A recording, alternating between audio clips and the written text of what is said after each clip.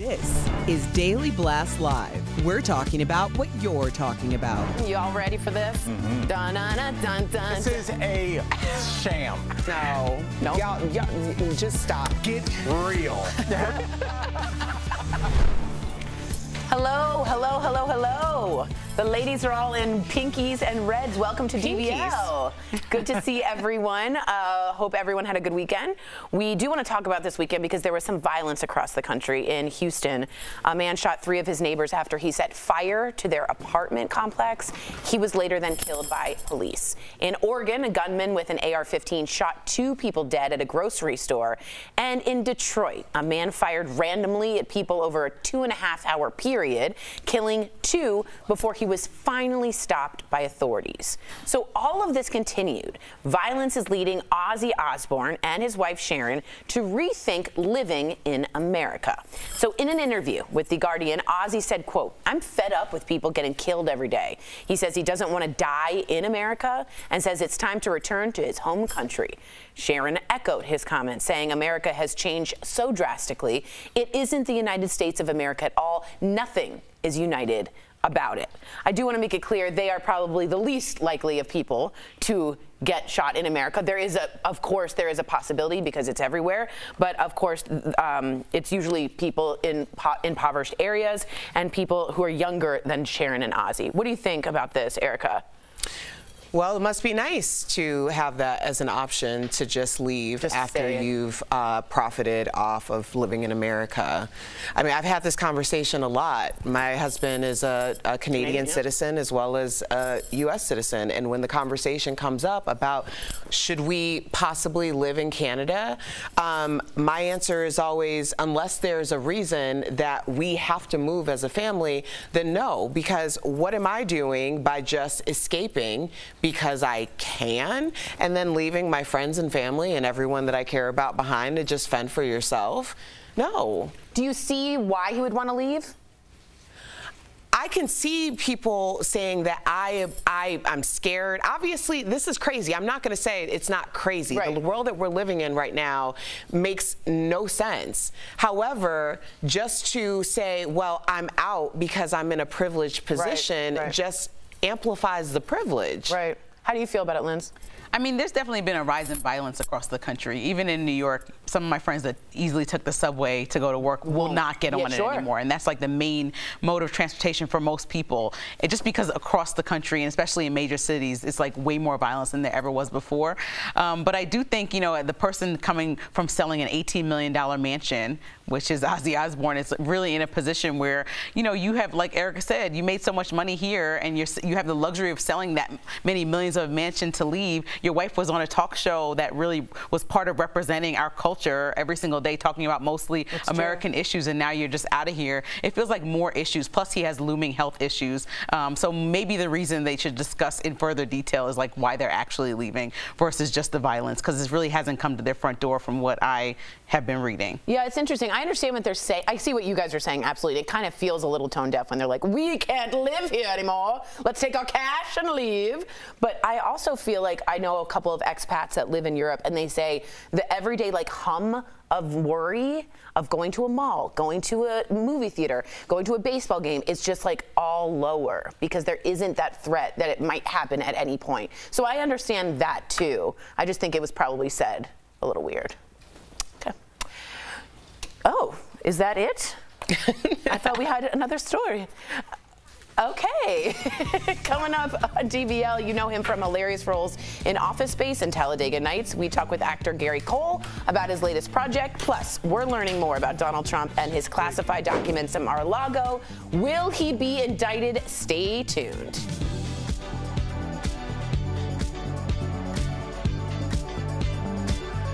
Closed captioning provided by... It is one of those stories we're all going to be like, what? Who raised you? Why am I right all the time? Welcome to another week of Jeff Smutz. Am I going crazy?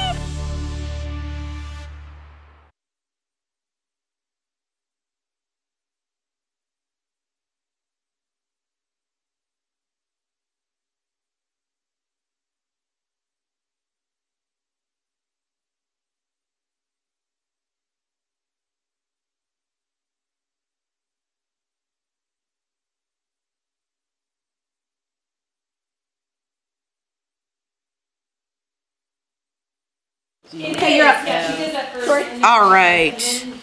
What are we talking about here? The UK is not much better, a lot of people say. Says Puffy Joe. UK actually has a lot of stabbings, which is interesting. A15 used in Bend, Oregon. It's funny, Oregon, haven't heard a lot of violence over in Oregon, and we're hearing a lot coming from there. Detroit as well.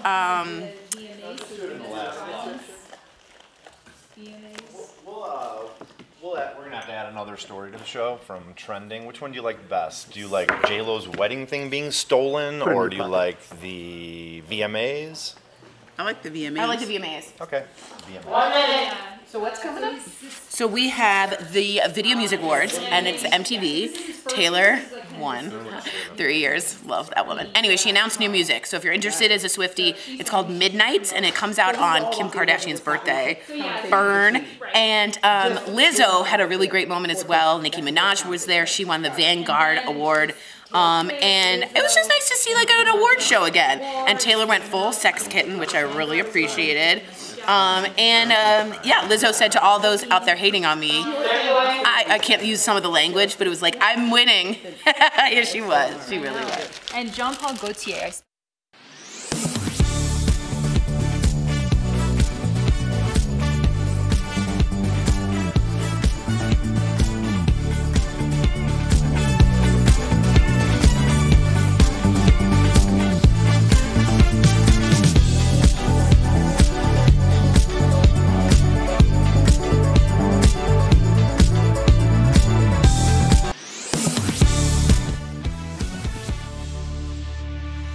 Welcome back. All right, there's new fallout from the FBI raid at Mar-a-Lago. There's going to be a review of all the classified documents that were found and seized according to the Director of National Intelligence.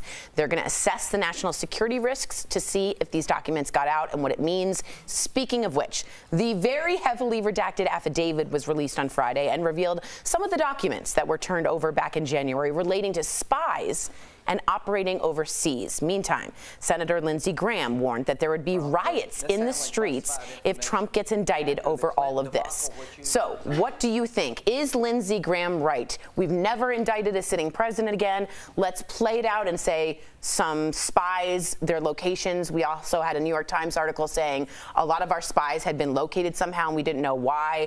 Let's say something happens and he gets indicted. Will there be riots in the streets? Do you agree with your Well, I hope not namesake? riots in the streets because, okay, don't do that. Yeah, I know, but Fair. I'm tired of, because riots in the streets for President Trump and people aligned with him means what happened on January 6th. So that's not anything that I would even want to entertain or have a conversation about. But I do think that transparency in this case, when we've never had anything like this is unprecedented, where a president might actually go to jail. Sure. We need full transparency. So if we're going to have transparency with everyone knowing that the raid happened, we should have transparency in seeing exactly why. Okay. And I understand that the FBI and the Justice Department are supposed to be apolitical, so that's their role, is to not share too much. But this happening right before the midterms, it feels a little bit like, like Joe Biden is basking in glory thinking this is happening, and Democrats as a whole are just very thrilled about this. So the timing, it just is off-putting to people that are like, why right now, when we've had almost 2 years to kind of sort this out, or we knew these documents were missing at least since February, because that's when they first told President Trump to hand over some of them, which he did. Sure. That's interesting. You think it's a political timing move, and do you think he'll get indicted? I don't know anything anymore.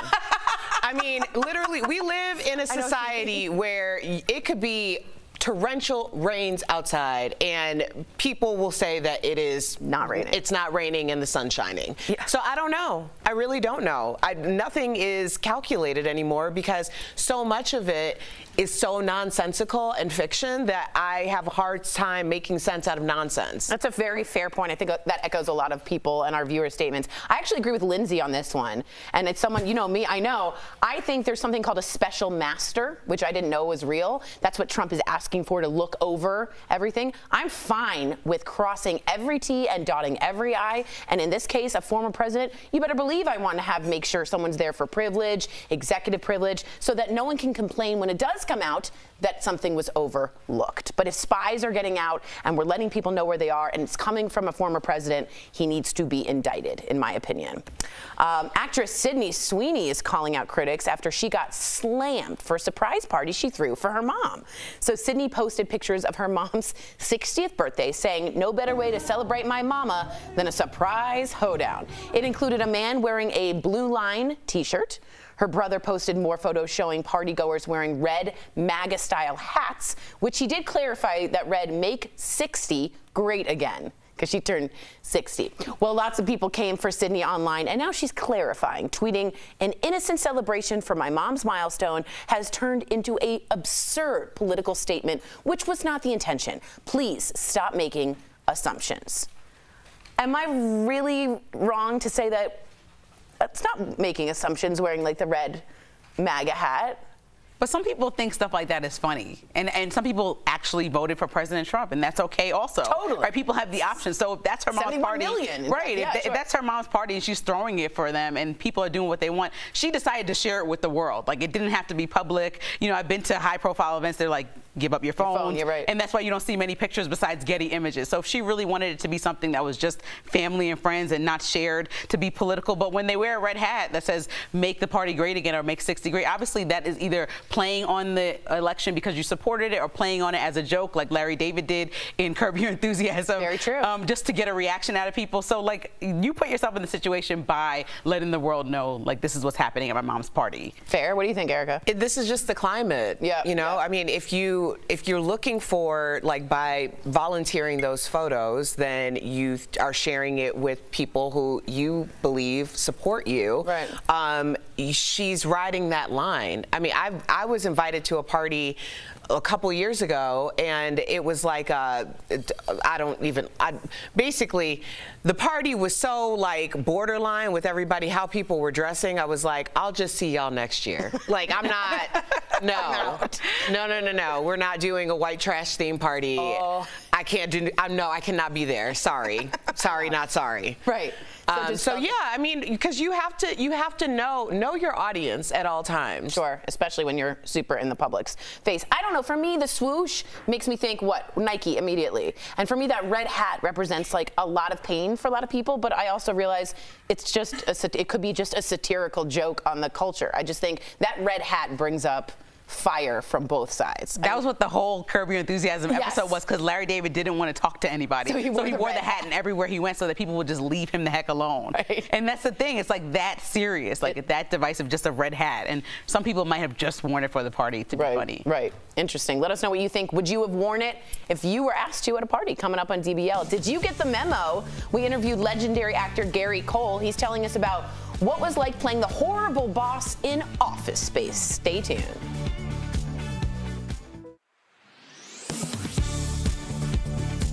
Most of us consider the internet an essential resource in our lives. The White House noted last year that Americans pay some of the highest prices in the world to be connected. So Verify viewers Jan and Rebecca emailed us to ask about ads they're seeing online for the Affordable Connectivity Program that claims they can save a lot of money, like this one. The Affordable Connectivity Program, or ACP, provides up to $30 to help eligible households pay for their monthly internet plans. So let's verify. Can people get discounted internet through the Affordable Connectivity Program? Our sources are the Federal Communications Commission, the White House, and AARP. The Affordable Connectivity Program is run by the FCC and was created in 2021 as part of the bipartisan infrastructure law. Households that earn less than 200% of the federal poverty line, participate in a benefit or assistance program, or were previously enrolled in a low-income internet program qualify for a monthly discount of up to $30 on internet service and a one-time discount of up to $100 on a computer or tablet. AARP estimates 100 million people may qualify. The Biden administration says 20 large internet service providers like Verizon, AT&T, and Comcast have agreed to offer eligible households plans that cost $30, meaning they effectively receive their internet for free. So, yes, people can get discounted internet through the Affordable Connectivity Program. You'll probably be seeing a lot more ads for it in the next few months, too, because the FCC is giving out grants to local groups to help spread the word. The Universal Service Administration Company, an FCC-funded nonprofit, estimates less than 1 in 6 eligible households is currently taking advantage of the program. With your Verify, I'm Brandon Lewis.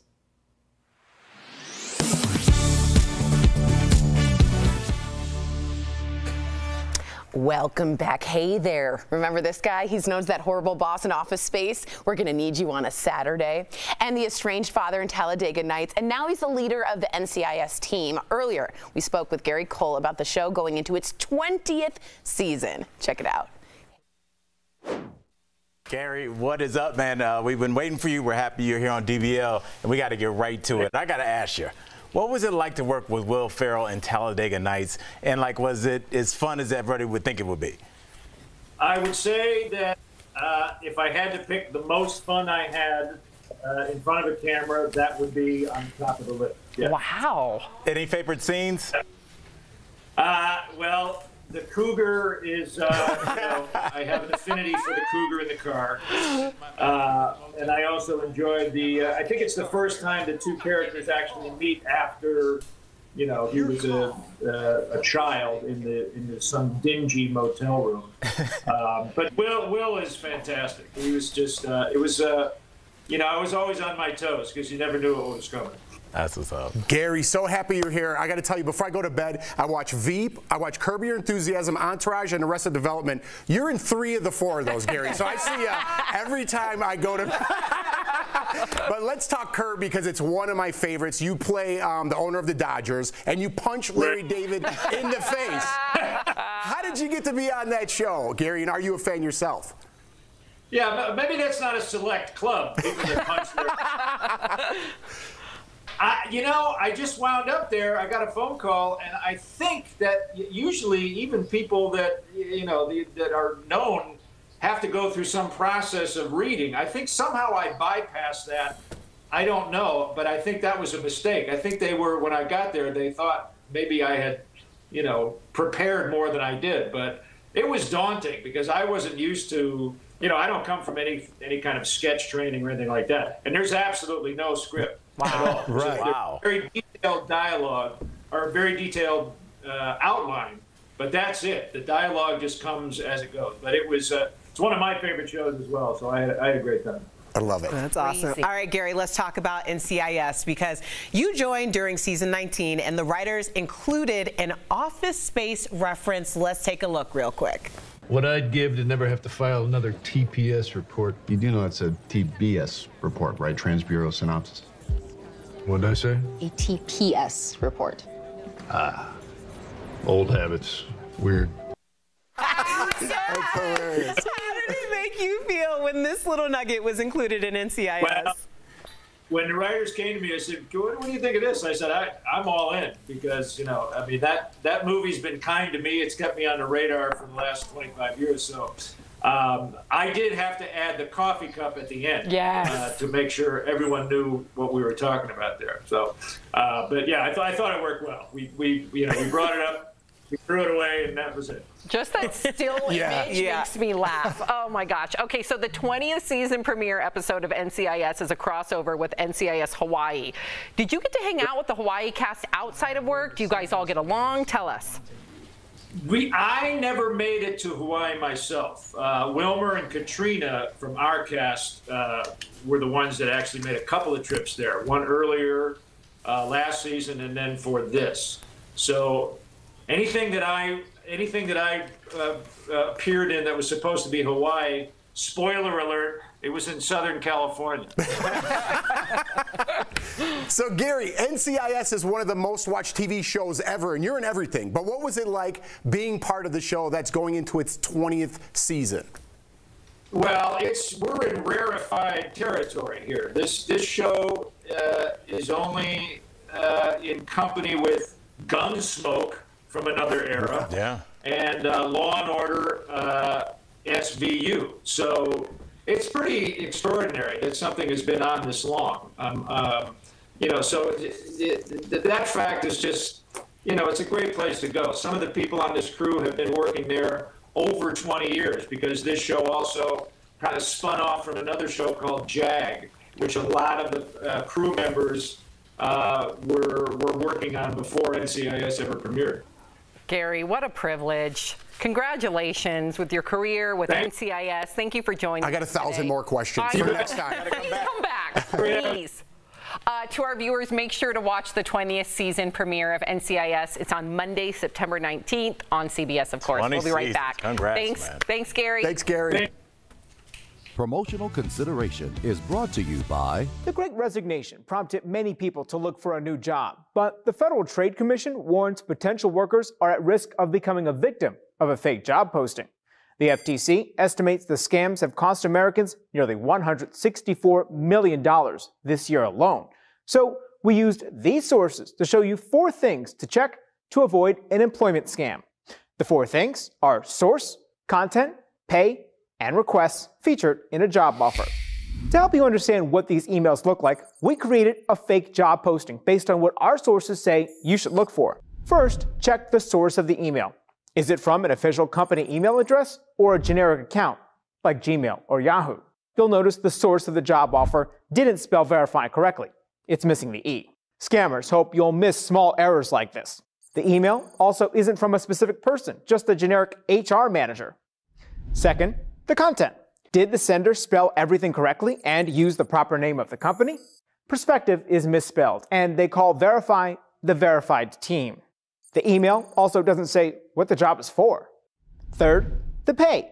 Is it consistent with what you'd expect? Scammers often promise easy money for little work, an unusually high salary, or offer to hire you without even doing an interview. It's unrealistic to think a company will contact you unsolicited and offer to pay you $1,000 weekly for doing a few hours of work without even interviewing you. Fourth, the request. The sender wastes no time asking for sensitive data like your banking information.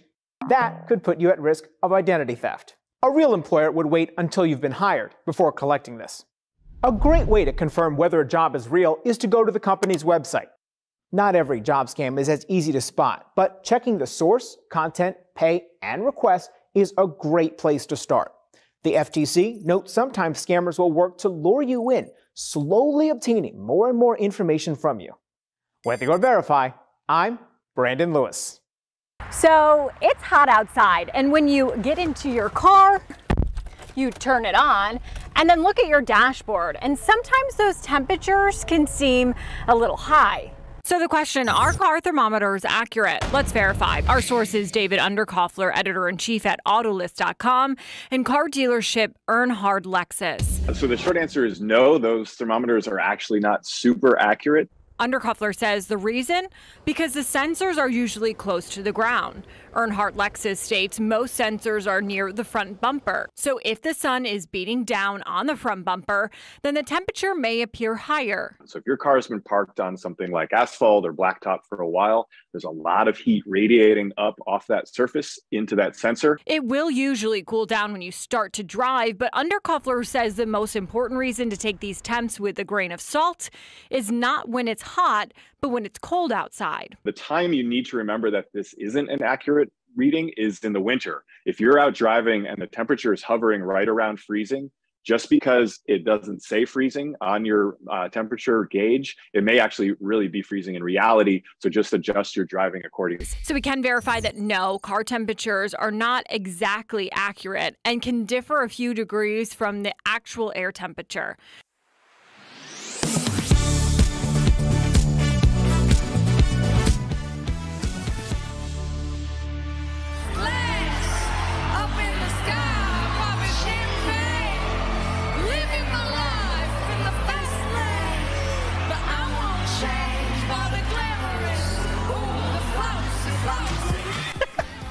Fergie, been a minute. That was Fergie opening the MTV Video Music Awards last night with host Jack Harlow. I know him.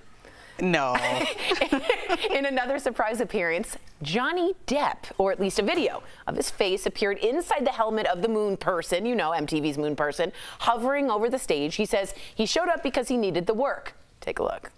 I just want you guys to know that I'm available for birthdays, bar mitzvahs, bat mitzvahs, weddings, wakes, any old thing you need. Anything. I'm also a dentist. Amber Heard's sister slammed the VMAs for Johnny's appearance and said she hoped none of the people who made the call to have Johnny on have daughters. I stood up for Johnny for a while, but he did some pretty nasty things that came out in the trial. Yeah, I'm about to say, even though he didn't lose, yeah, he wasn't a great guy. Yeah, it still was a lot of nonsense happening between both parties. Right. So that's what we just call a draw.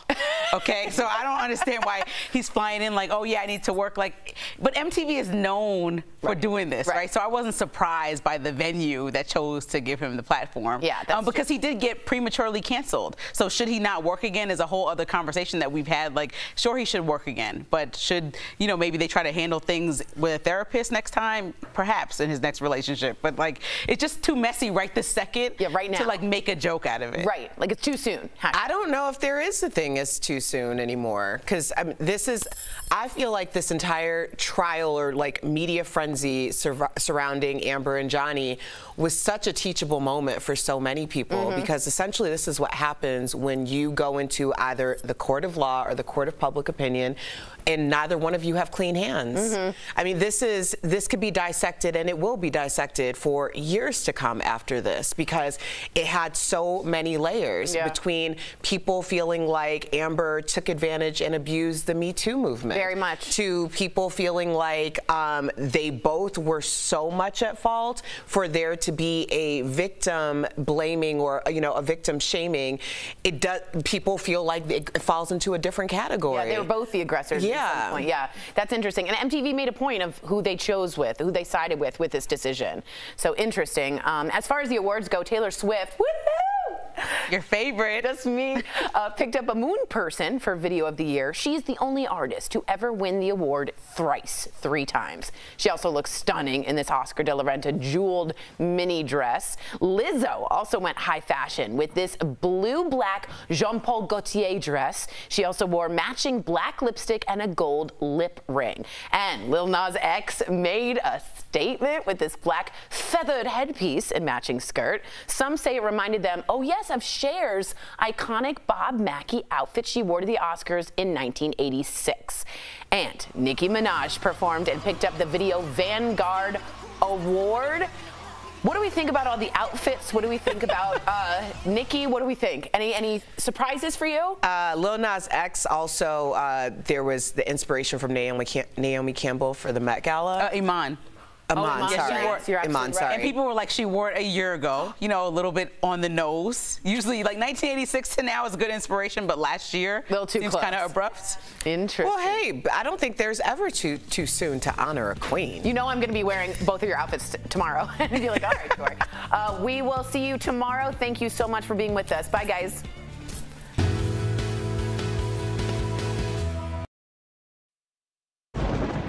Where hope finds help.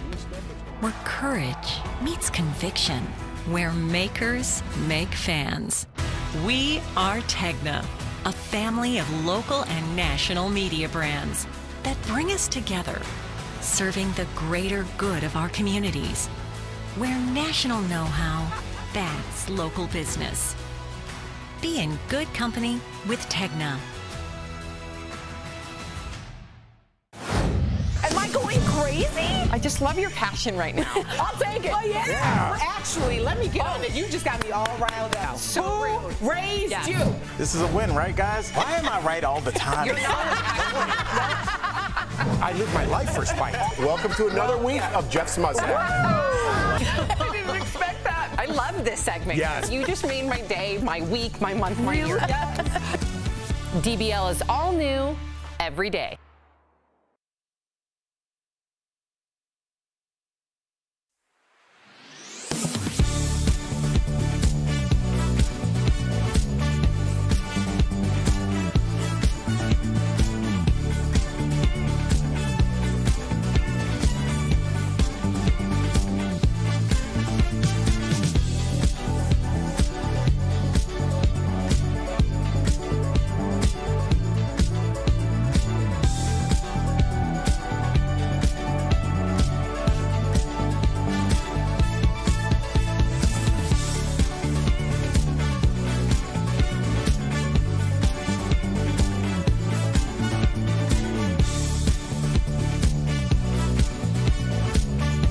What we're talking about today on Daily Blast Live.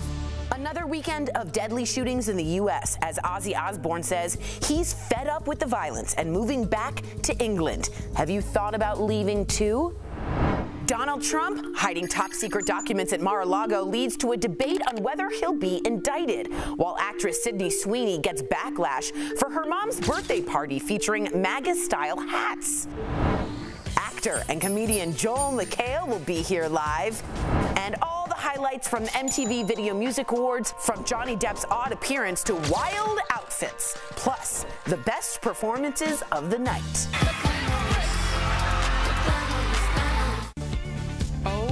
My gosh. Are you insane? This is a sham. No. Nope. Y'all, just stop. Finally here. Drum roll. Sorry. Listen, we always keep it 100 on the show.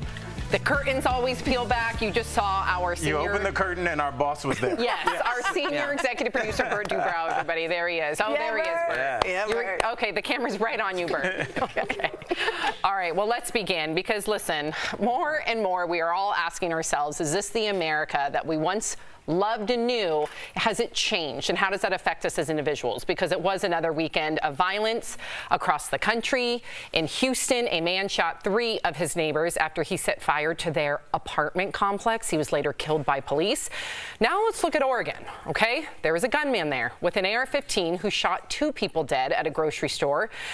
And then there's Detroit. A man fired randomly at people over a 2.5-hour period, killing 2 before he was stopped by authorities. So all of this continued violence is leading Ozzy Osbourne and his wife Sharon to rethink living in America. Now, this interview has gone viral with The Guardian because Ozzy says, quote unquote, I'm fed up with people getting killed here every day. He says he doesn't want to die in America and says it's time to return to his home country. So then Sharon echoes his comment saying, quote, America has changed so drastically. It isn't the United States of America at all. Nothing's united about it. Erica, do you agree with their sentiment, or is this just their privilege? What would you say? Oh, I think this is definitely privilege. I mean, this is a couple who has made a lot of money in America from Americans, and now I think the last statement speaks volumes about it. The fact that Sharon Osbourne underwent so much public scrutiny surrounding her former American talk show that she was on for a very long time, it's about the united and it not being as united anymore. I think it has more to do with the backlash than it has to do with the shootings. Now, don't get me wrong. This society that we live in is absolutely unacceptable, and it's crazy that we have to sit here all the time and talk about all the people who are shot in the street just for doing very normal things. But when you have a privilege of deciding to live somewhere else, as I actually do, as someone who's married to a Canadian, but anytime someone says like, oh, do you think that you're going to leave America because it's got to be safer in Canada? I'm like, why would I do that and not be, or try to be a part of a solution, and also leave everyone I love and care about here? Yeah, I mean, first of all, I think when you hear Ozzy and Sharon doing it, we're like, go, then leave. If you want to go so bad, you're not the ones that are probably going to get shot, let's be honest, right? But for me, I do know some expats that live in Europe, and they say the general hum of anxiety isn't there for malls, for Safeways, for concerts, for synagogues, for churches, that we all starting to get, you know, where are the exits? That guy looks weird, that guy looks weird. It isn't there, so I would understand wanting to let that loose. I just probably wouldn't have spoken out if I were Sharon and Ozzy. Just go. Yeah, I think they had an opportunity to just go, and I think they're conflating, and therefore we're conflating 2 different things. Yes, is there a ton of violence in this country? Absolutely. We are beholden to our lawmakers that allowed this to happen. But does that mean that this country is lost, that we have no chance to get things better? Just the little things that I observe, Sam, that are going on. Gas prices are back down. I went to get gas yesterday. It was $3.64. People are getting their student loans paid off. There's a first black Supreme Court justice. Climate Change Act. Climate Change Act. So things are getting better as well. We cannot constantly dwell and constantly attack this country all the time. We do have some stake in this as well. Our kids are going to grow up here, and we can can trash it or we can try and make it better. Is it slow? Do I feel frustrated with our Senate constantly about stopping things that are very popular? Abortion, gun rights, gun control? I do. But that doesn't mean we're going to flee. And it doesn't mean I'm here to listen to this whole, like, we made $200 million, probably more than that, and now we're leaving because we're scared in our Bella mansion. Like, miss me with that. What do you feel about her statement that the United States of America is no longer united? Would you agree with that, or do you think that's all we hear about in the news, but then in real life it doesn't mirror that? Or am I wrong? I don't think that things on a one-to-one basis are as bad as what people make it out to be. I speak to people. I talk to everybody that I come in contact with, and there's a lot of beauty in this world. And I'm not going to let the stories that we highlight, because they are important, let that just cover my eyes about all the good things that are happening. So yes, are there some divisiveness? Absolutely. There's 300 million of us. But all in all, things function every day. I'm down with that. I don't know. Listen, I'm with all of you, and I always want to look at the half glass full, but I also don't want to be complacent. And yes, we are all beholden to our legislators, and that's frustrating. But at the same time, it is scary when I take Sophie to a farmer's market and I have to look around and kind of check my exits. That's also my privilege. I watched an incredible talk. I was talking to you about it earlier, where it was a panel of BIPOC women, Black, Indigenous, people of color, who talked about, well, that's your privilege as a white woman, because we grew up always having to be in fear. Hyper vigilant. Right. And we always have the talk with our parents about how to act in public. Sure. So I do realize that. It's something I never thought of before, and I'm glad that I took the time to watch that talk so I could check my privilege and understand that this is a new conversation happening for a lot of white Americans. This is a conversation that unfortunately BIPOC people have had to endure their entire lives generationally. But it is scary to go to a farmer's market like I did this weekend, constantly be looking around. Now, I'm not paranoid. I'm just trying to be realistic to watch out for my children. Well, you're aware and you're being vigilant. You know, when you said, is it true that the United States aren't united anymore? My first thought was, when have we ever been united? We had a war. Remember we have never. War. It's never there hasn't been a single issue. Even when we were in the middle of 1 million Americans dying from COVID, no one could agree on a single issue. Right. There's never been a united front as to oh yes, of course we all agree on this. But at the same time, when we have conversations, we've had conversations, and things have come up, and my safety alarm bell is always ringing. I will always be the first person to be like, I think we should think about this again, because if this isn't, this doesn't feel safe to me. So when you talk about the newness of your, realizing that there are going to be situations that are very basic situations that we do every day, you're thinking about it now. I don't think it's something that we should be forced into doing, but I think we should always be thinking about our safety, our emotional safety, our physical safety, and the safety of our communities. Right. Yeah, it'll save a life. Agreed. Well, coming up on DBL, Johnny Depp makes an appearance at the VMAs, but as the Moon Man? We'll explain the odd cameo. Plus, Britney Spears has addressed her conservatorship in a now deleted YouTube video, what her mom is saying all about it. And we are learning more about Donald Trump and his classified documents at Mar-a-Lago. Will he be indicted? Closed captioning provided by... It's so easy to tell in podcast. Am I going crazy? So Who raised you? Why am I right all the time? Welcome to another week of Jeff's Mustache. You just made my day, my week, my month, my year.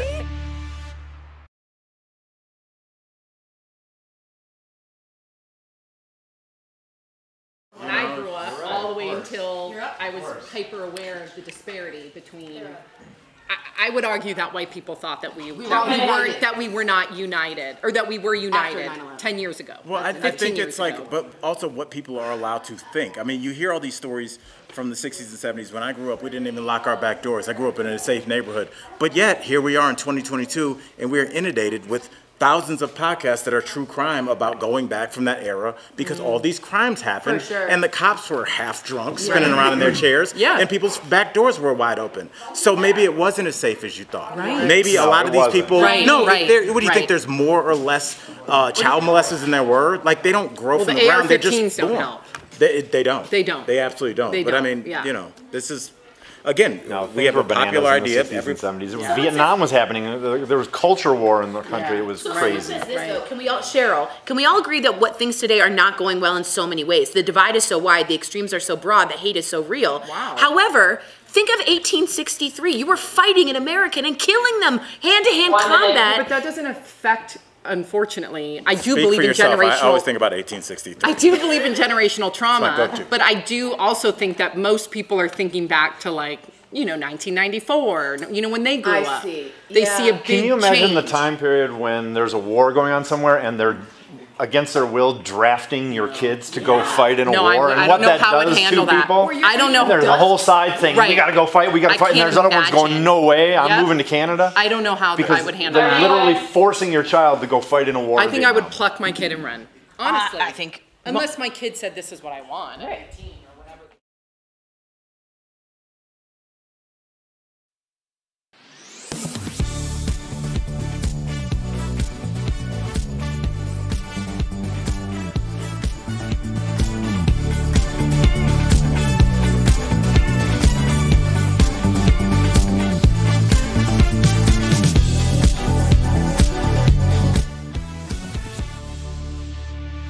Welcome back. So there is new fallout from the FBI raid at Mar-a-Lago. There's going to be a review of all of the classified documents that were found and seized, according to the Director of National Intelligence. They're going to assess the national security risks if these documents got out. So speaking of which, the heavily redacted affidavit was released on Friday and revealed some of the documents that were turned over back in January related to spies operating overseas.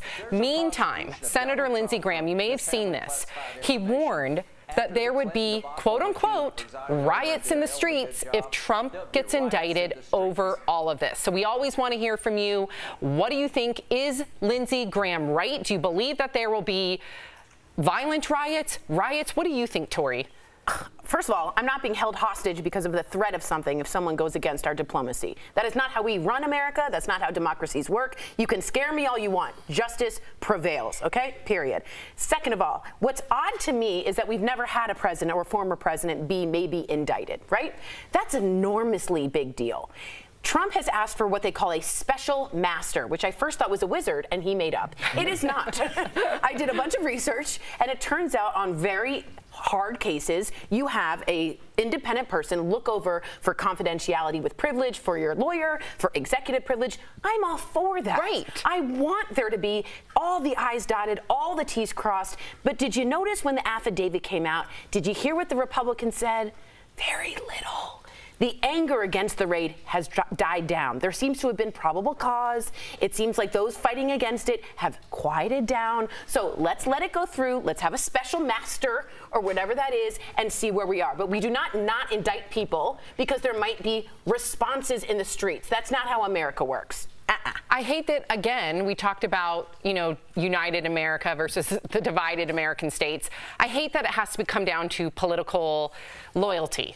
I don't care if it's Biden or Trump or Bernie Sanders or Ted Cruz. I don't care. If somebody is corrupt, and I'm sure most of them are, but I want the corruption to be weeded out. Totally. Like, let it be us American people versus the corrupt politicians, and let's weed all of them out. I'm just surprised that we're here because it's like, first of all, I thought this was a party of law and order. I don't know where that, because now you're threatening that there's going to be violence if law is carried out. So that's interesting. And it's also, I guess, interesting to me, Erica, that they don't care about these top secret documents, but clearly these top secret documents let people know where our submarines are. Our spies. Let people know where our spies are. Yes. Let people know where our troops are stationed. Let people know what our nuclear capabilities are. So if you're pro-military, can you also be anti this? Because what if your son is on one of those subs, on a piece of paper that was apparently in a closet in a day bedroom? That's where you check your party and you think about us and our national security. Right. Erica, I really want to get your opinion on this. Actress Sydney Sweeney is calling out critics. That's after she got slammed for a surprise party she threw for her mom. So Sydney posted pictures of her mom's 60th birthday, saying, "No better way to celebrate my mama than a surprise hoedown." It included a man wearing a Blue Line t-shirt concert. Her brother posted more photos showing partygoers wearing red MAGA-style hats, which he clarified read, "Make 60 great again." Well, lots of people came for Sydney online, and now she's clarifying, tweeting, "An innocent celebration for my mom's milestone has turned into an absurd political statement, which was not the intention. Please stop making assumptions." Erica, do you think that people should have made those assumptions, or do you understand why people did? I think anytime you put things out on social media, whether they're in context or not, people are going to have a very aesthetic response to a very aesthetic picture.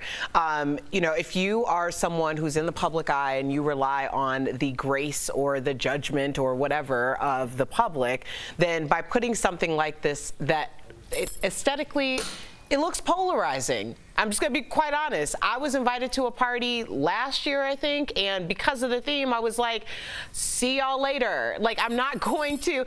I mean, it could have been the most innocent thing in the world, and it was the most innocent thing in the world in theory, but I don't need to be wrapped up in that, and I don't need people thinking anything about me based on the fact that there's somebody I knew who invited me to a party and I attended.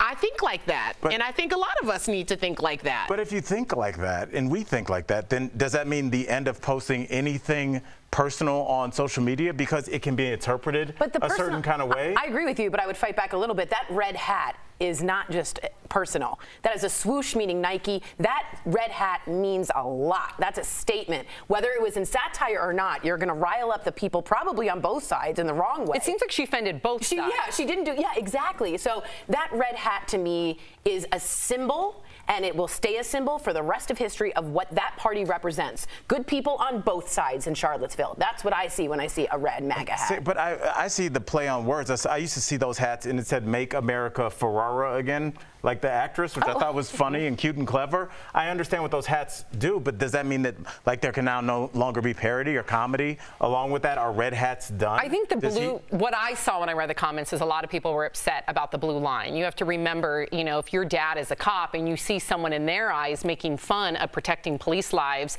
because that's their father. Oh, they thought that was the parody too. A lot of people felt like, from what I saw in the comments, that that is also what crossed the line. Yeah. I guess. I mean, I guess we just need to have more bland things on social media. Social media is not my jam anyway, and it's for reasons like this. I found myself, and it's weird, I was thinking about this weekend, I stopped posting joy on social, and like fun things I think might be funny. Why? Because I'm so worried that everything's going to be taken out of context, and as a comic, my entire job is putting things in context or making them absurd. So I don't know how you do that on Twitter or Facebook without people saying Al doesn't like his kids or something like that. You know, it's like, how do you move forward? And I don't think most people are like this, but enough to make your social media unfun. Interesting. Coming up on DBL, Tiffany Haddish is talking about how the trauma of being broke still impacts her to this very day, even after reaching her financial success.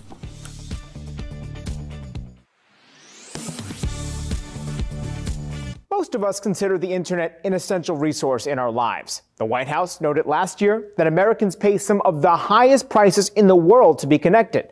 So, Verify viewers Jan and Rebecca emailed us to ask about ads they're seeing online for the Affordable Connectivity Program that claims they can save a lot of money, like this one.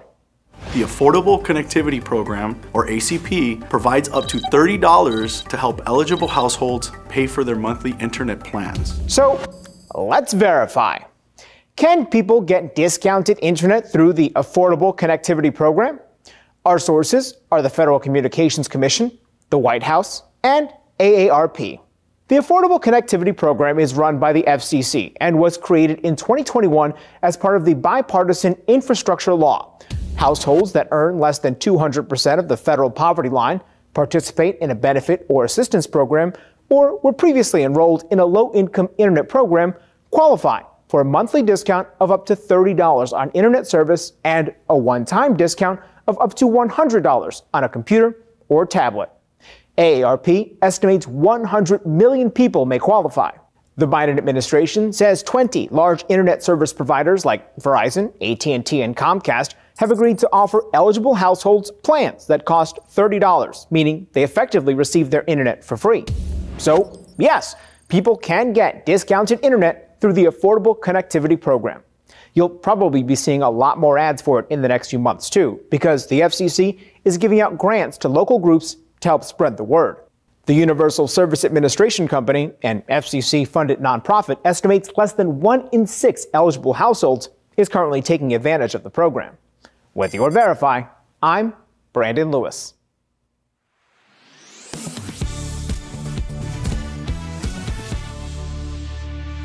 Welcome back. Good conversation. Can the trauma of being broke stay with you even after you've become successful? Yes. Well, oh, okay. Albert has something to say. Comedian Tiffany Haddish says yes. In a recent interview with Cosmo, the actress revealed that she used her entire girls trip check to pay off her house, saying she still suffers from broke PTSD. Those are her words. She said she is always afraid of being homeless again and believes the best way to create generational wealth is through land purchases. Erica, you've talked about this so many times on this show. Just go. Yeah, no, I have a financial anxiety, like just in general. It doesn't matter what point I am in my life or what my financial picture looks like.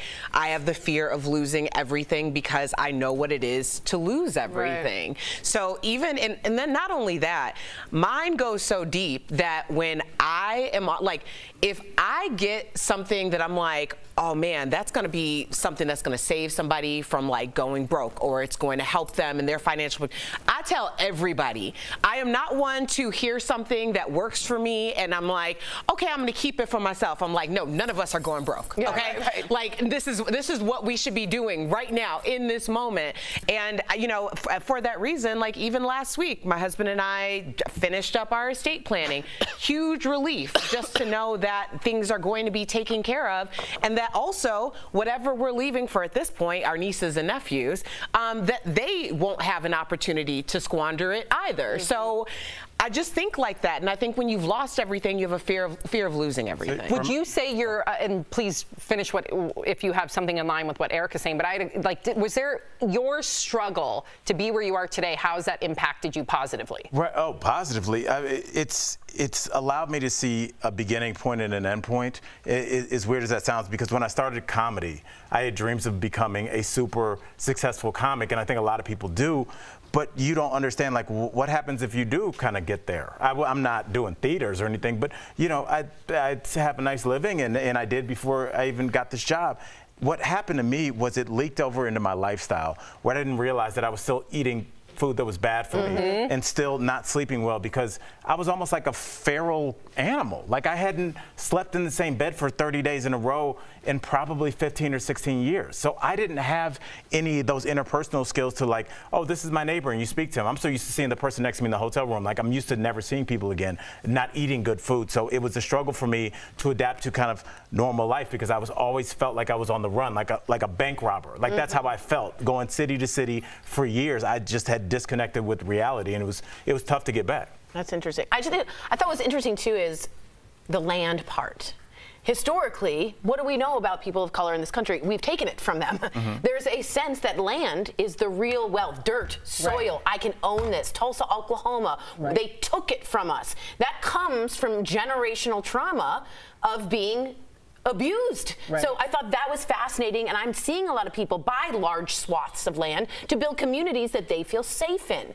I just thought that was a fascinating part. I also think financial literacy has got to be part of our elementaries. Like we're like learning the Pythagorean theorem and the hoedowns, the square dances. Teach me what APR is, please. Financial 101. But please. I think there's a reason that we don't learn that. That's true. Maybe you're right. We'll be right back. Promotional consideration is brought to you by... The Great Resignation prompted many people to look for a new job, but the Federal Trade Commission warns potential workers are at risk of becoming a victim of a fake job posting. The FTC estimates the scams have cost Americans nearly $164 million this year alone. So we used these sources to show you 4 things to check to avoid an employment scam. The 4 things are source, content, pay, and requests featured in a job offer. To help you understand what these emails look like, we created a fake job posting based on what our sources say you should look for. First, check the source of the email. Is it from an official company email address or a generic account, like Gmail or Yahoo? You'll notice the source of the job offer didn't spell verify correctly. It's missing the E. Scammers hope you'll miss small errors like this. The email also isn't from a specific person, just a generic HR manager. Second, the content. Did the sender spell everything correctly and use the proper name of the company? Perspective is misspelled, and they call Verify the verified team. The email also doesn't say what the job is for. Third, the pay. Is it consistent with what you'd expect? Scammers often promise easy money for little work, an unusually high salary, or offer to hire you without even doing an interview.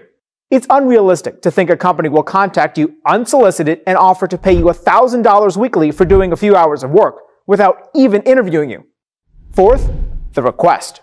The sender wastes no time asking for sensitive data like your banking information. That could put you at risk of identity theft. A real employer would wait until you've been hired before collecting this. A great way to confirm whether a job is real is to go to the company's website. Not every job scam is as easy to spot, but checking the source, content, pay, and request is a great place to start. The FTC notes sometimes scammers will work to lure you in, slowly obtaining more and more information from you. With your Verify, I'm Brandon Lewis. So it's hot outside, and when you get into your car, you turn it on, and then look at your dashboard, and sometimes those temperatures can seem a little high. So the question, are car thermometers accurate? Let's verify. Our source is David Underkoffler, editor-in-chief at Autolist.com, and car dealership Earnhardt Lexus. So the short answer is no, those thermometers are actually not super accurate. Underkoffler says the reason? Because the sensors are usually close to the ground. Earnhardt Lexus states most sensors are near the front bumper. So if the sun is beating down on the front bumper, then the temperature may appear higher. So if your car has been parked on something like asphalt or blacktop for a while, there's a lot of heat radiating up off that surface into that sensor. It will usually cool down when you start to drive, but Underkoffler says the most important reason to take these temps with a grain of salt is not when it's hot, but when it's cold outside. The time you need to remember that this isn't an accurate reading is in the winter. If you're out driving and the temperature is hovering right around freezing, just because it doesn't say freezing on your temperature gauge, it may actually really be freezing in reality. So just adjust your driving accordingly. So we can verify that no, car temperatures are not exactly accurate and can differ a few degrees from the actual air temperature.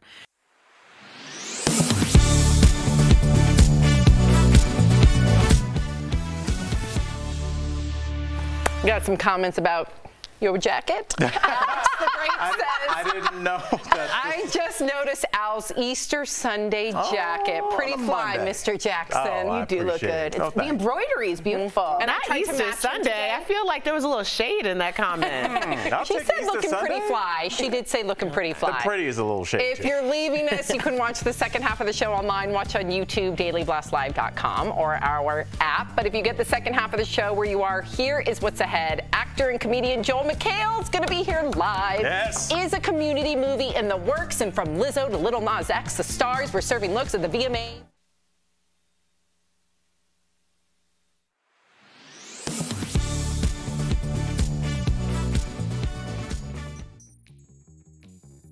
Roughly 27 million people with student loans will be eligible to receive up to $20,000 from President Biden's student loan relief plan, while other federal student loan borrowers are eligible for $10,000 in forgiveness. That's because 27 million people got Pell Grants, which are need-based federal grants that don't need to be repaid.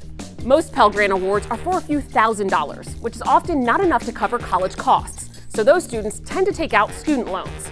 The relief in Biden's plan gives borrowers who received a Pell Grant forgiveness for up to $20,000 for those loans. Since Biden's announcement, so many viewers have reached out to ask if there's a way to check if they received a Pell Grant. And there is. Using these sources, let me show you how. StudentAid.gov is the federal student aid website run by the U.S. Department of Education. Once logged in, student borrowers can check the aid summary page for their entire federal student aid history, including their Pell Grant history. Jessica Thompson, Vice President of the Institute for College Access and Success, says you shouldn't need to prove you've ever received a Pell Grant to the Department of Education. They should be able to identify and certainly have the data to know who has ever been dispersed, had a Pell Grant dispersed for them. However, you may need to certify your income to get loan forgiveness in general. That's because people have to make less than $125,000 a year or $250,000 if they're married in order to qualify for relief under Biden's plan. The The Biden administration is launching an online tool where people can certify their income. To learn more about that, visit verifythis.com. With your Verify, I'm Ariane Till.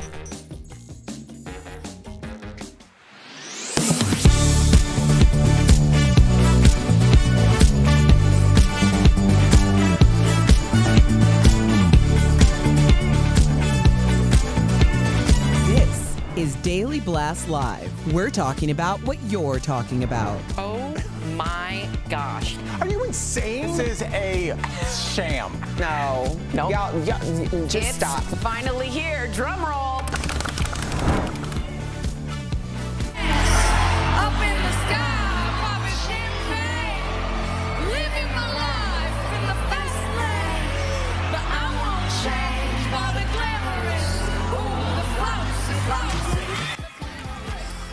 Welcome to DBL. Oh, Tori's feeling it. That was Fergie opening the MTV Video Music Awards last night with host Jack Harlow. In another surprise appearance, Johnny Depp, or at least a video of his face, appeared inside the helmet of a moon man hovering over the stage. He says he showed up because he needed the work. Watch. I just want you guys to know that I'm available for birthdays, bar mitzvahs, bat mitzvahs, weddings, wakes, any old thing you need. Anything. I'm also a dentist. Well, Amber Heard's sister slammed the VMAs for Johnny's appearance and said she hoped none of the people who made the call to have Johnny on have daughters. Was this, in your opinion, Tori, in poor taste? Was it too soon? I mean, MTV made it very clear who they are standing by. I was angry at Amber Heard for what I think was misuse of the Me Too movement, but Johnny Depp's hands, as you said, are not clean in this. And he said some nasty things. He did some nasty things. The text messages were nasty. I think clearly the likability of Johnny Depp has taken over. I think he's going to be in the next Tim Burton Addams Family. I think he will be. There's rumors he'll be Uncle Fenster. They haven't announced it yet. I think he's fully back. I think it's a bit too soon. I don't know. Right. I think that this is a situation that has played out in real time, and we are going to be talking about this for quite some time, because I think that when I was watching and we were following this story, there were so many teachable moments, like what happens when no one comes in with clean hands. And then it turns into it being a popularity contest. Like, it's not who's right and who's wrong. It's who's the most likable of the wrong, like who's the least wrong or the most palatably wrong. I think that Amber Heard experienced a lot of backlash because people felt like she sullied the Me Too movement by saying, I am an innocent victim. Now, that doesn't mean that she wasn't a victim. It just means that maybe she wasn't an innocent victim. And now it's become a popularity contest. So of course Johnny Depp is gonna jump out there and be like, hey, I'm still here and I'm gonna make a joke out of this because I need to work, which is likely the truth. And it felt cringy to me, and it's Fester, just so you know. It is? Yeah, you said Who's Fenster. Fenster? I don't know. How many times have I said Fenster? Or that's Fender. It's But, Fester? yeah, I heard Chris, our EP, go, I think she said Fester. Don't worry, I was on it, Chris. I'm so sorry. You know, I thought it was cringy. I thought it was way too soon. His hands are not clean. I'm not saying that Johnny Depp wasn't a victim in this, but we all saw a lot of the evidence come out after the fact that he was found innocent. He was not entirely innocent. Remind me not to hire you for PR. It's got to be, there's no such thing as too soon when you're the most famous person, at least in terms of the internet algorithm. Like, we were covering those stories. Even our views went up because that story was so popular. As it being a popularity contest, Erica, you're right, because he appeared on a popularity contest. That's all the VMAs are, is a popularity contest. MTV is looking at numbers. I know people are like, they're not interested in your messy chats with your ex. They're interested in eyeballs. And we covered, of all the things that happened in the VMAs, we covered that corny moon man because and he's the corny that, and opening. Just his face. Fergie's opening was a little bit cornball too. I mean, look. Sorry, Fergie. You're gonna get some beef with that. I'm sorry. I wasn't. Yeah. I wasn't feeling it. Really? No, I wasn't feeling it. And I like Fergie. Right. I like the Black Eyed Peas. You know, Black Eyed Peas with Fergie's a lot different than just Fergie on her own, but I just felt like... You didn't like London Bridge? My lady. I like London Bridge. It just felt like, wait, like what's happening? Are we in 1998? Like something felt weird. Well, Jack Harlow's got the #1 single with that song. Okay, it felt weird. So that's why I was there. Oh, I didn't know. I didn't know that's how outdated I am. Sorry. I'm 42. 42. I'm going to own being 42. Access to music. I'm 42. Don't know who Jack Harlow is. Don't be roping all of us 40-year-olds in with that. I didn't know. You didn't know? I didn't know who Jack Harlow was. I didn't know her song came back. Her song Do you guys go home and just get into a panic room and just shut off? How do you not know that? Wait, pause. Her song's back. He remade her song. Oh, I didn't know that. That makes sense. In all fairness, I only knew who Jack Harlow was because he didn't know that Brandy and Ray J were brother and sister. That's fair. That's how I got turned on to Jack Harlow. What is happening, my I'm so sorry that I listen to 90s on 9 every day. I'm sorry, too. All right. As far as the awards, Taylor Swift picked up a moon person for Video of the Year. She's the only artist, Erica just snorted. She's the only artist to ever win the award 3 times. She also looked stunning, by the way, in this Oscar de la Renta jeweled mini dress. Lizzo also went high fashion with the blue-black Jean-Paul Gaultier dress. She also wore matching black lipstick and a gold lip ring. And Lil Nas X made a statement with this black feathered headpiece and matching skirt. Some say it reminded them of Cher's 100% iconic Bob Mackie outfit she wore to the Oscars in '86. And Nicki Minaj performed and picked up the Video Vanguard Award. Do you think this is still relevant? The VMAs? Yeah. Yes. Oh, okay. I mean, it's not my demo. It's not our demo. But I mean, those are some pretty famous people up there.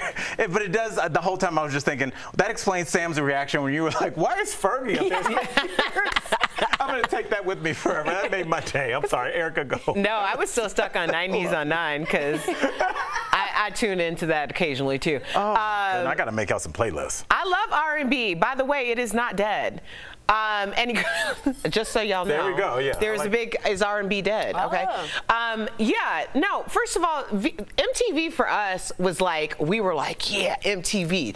You know, don't touch our MTV. And now we get a couple decades under our belts, and it's like, is this even a thing anymore? MTV is not the same. Excuse me. MTV now is back to back videos of ridiculousness. It is not the MTV where we would come home, appointment television at 3 o'clock for TRL or Yo MTV Raps or Cribs. It is not the MTV that we grew up with. Am I not right? Is this a flashback show? No, she's right. They don't show music videos but anymore. That's because they showed them and people stopped watching. When they put The Real World of Teen Mom on, people started watching. So like they stopped playing videos because people stopped watching them. All right, we're gonna get to Britney. Britney Spears. Well, she posted, then deleted a 22-minute audio recording on her YouTube page outlining the, quote, abuse she suffered under her 13-year conservatorship. Britney revealed she's rejected lots of money to do interviews with people like Oprah, instead opting to post her thoughts on YouTube. She blamed her family for keeping her under tight control. Have a listen. I was told I was fat every day. I had to go to the gym. I had to just... And I never remember feeling so demoralized and just, they made me feel like nothing. And I went along with it because I was scared. So Britney's mom, Lynn, posted a throwback pic of the two and wrote that she will never turn her back on Britney, even though every time she flies out or calls her, she gets rejected. Oof. What do you think? This made me think of Jeanette McCurdy, who just wrote that book. She's making the rounds about, I'm happy my mom died. And it's because I think we're seeing the tail end of these stage moms that push their daughters and sons to the absolute limit. And I feel like these young people that are now young adults and adults have snapped. They are no longer mentally healthy because of the pressure that was put on them. They were put in predatory situations. All these things that we're starting to see that are kind of leaking out now. This has been going on for decades, and we go, I wonder why all these kids are acting so strangely. I wonder why, Erica. I just need and I'm all for salvaging a family relationship. I hate to see a mother and a daughter like at odds like this, but I really needed for her mother to be her mouthpiece when she was being silenced as publicly as she's trying to defend her own name. So it seems a little late, and I could understand why she wouldn't want to see her mother. Yeah, I gotta be honest here. I've gone deep into the research of this, and it was like, do I think Britney in 2007 needed help with money? Absolutely. Did she need probably to be institutionalized? I'm not a clinician, but yes, there seemed to be an issue. as I've read from things like that, they just stripped her of everything. She was held hostage. No coffee, no money, no car. She couldn't leave the house. She had to take a drug test just to get out. So it's almost like she was hidden. And the people she says she feels the closest to are the entire Free Britney movement that actually, not her mother, that got her out of that situation. I don't believe Lynn. I don't believe Jamie. I don't believe Jamie Lynn, the sister. And I don't believe, I believe Brittany and Sam. That's who I believe. Wow. Whew. Well, coming up on DBL, Joel McHale will be here live. We cannot wait to talk with him next. Closed captioning provided by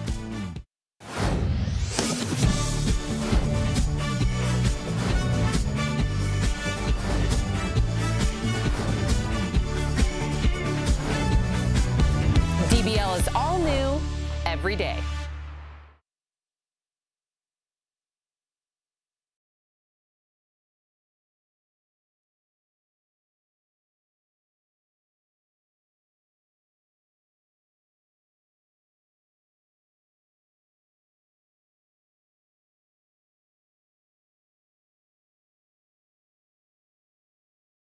Erica Sardelli. So I wanted to, Sam, I'm obsessed with the fact that you didn't know that Jack Harlow. I don't even know who that is. Yeah. And nor do I know that Fergie is back. But I think people think that like I'm lying when I say that Sam is obsessed with her kids. Like anything that you want to know to do family-wise in Colorado. Oh, yeah. Okay. Sam not only knows, she's been there a couple times. She'll tell you, oh, don't go there. Go get the ice cream first because the line's shorter. Like Sam knows she's obsessed with her kids to the point where like you've blocked out everything else, which I respect. You know what we listen to most of the time in the car is Kids Bop, which is, I know, but it's what my kids like to listen to. That's so, yeah. or Disney like show tunes. That's what they like to listen to, and Kanto on repeat. So I am not hip anymore. I was at one time. I was definitely a tastemaker in many ways. What do you think we need to do to, like, your kids are getting older a little bit? Like they're gonna be in school, you're gonna have some free time. We need to figure out a path to ease you back into. I actually like my mom role better than Hip Sam. Yeah, you don't enjoy Hip Sam, show but you can tunes. understand why Jack Harlow's on the screen.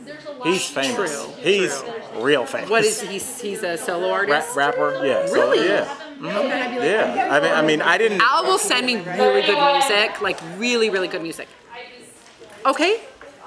Bye, yeah. I've also had a crush on Joel McHale. Okay. Oh, good.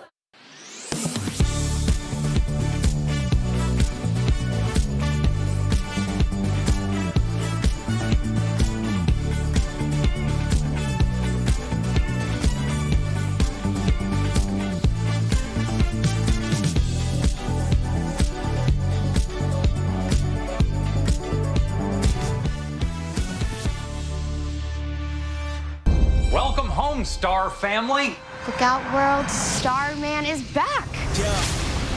I think that there's a real opportunity here, Court, for you to learn directly from him. I can train you. I can show you some pretty great tricks. We're gonna get you on a good career path, okay? We're gonna find you a great job. Hey, that sounds terrible.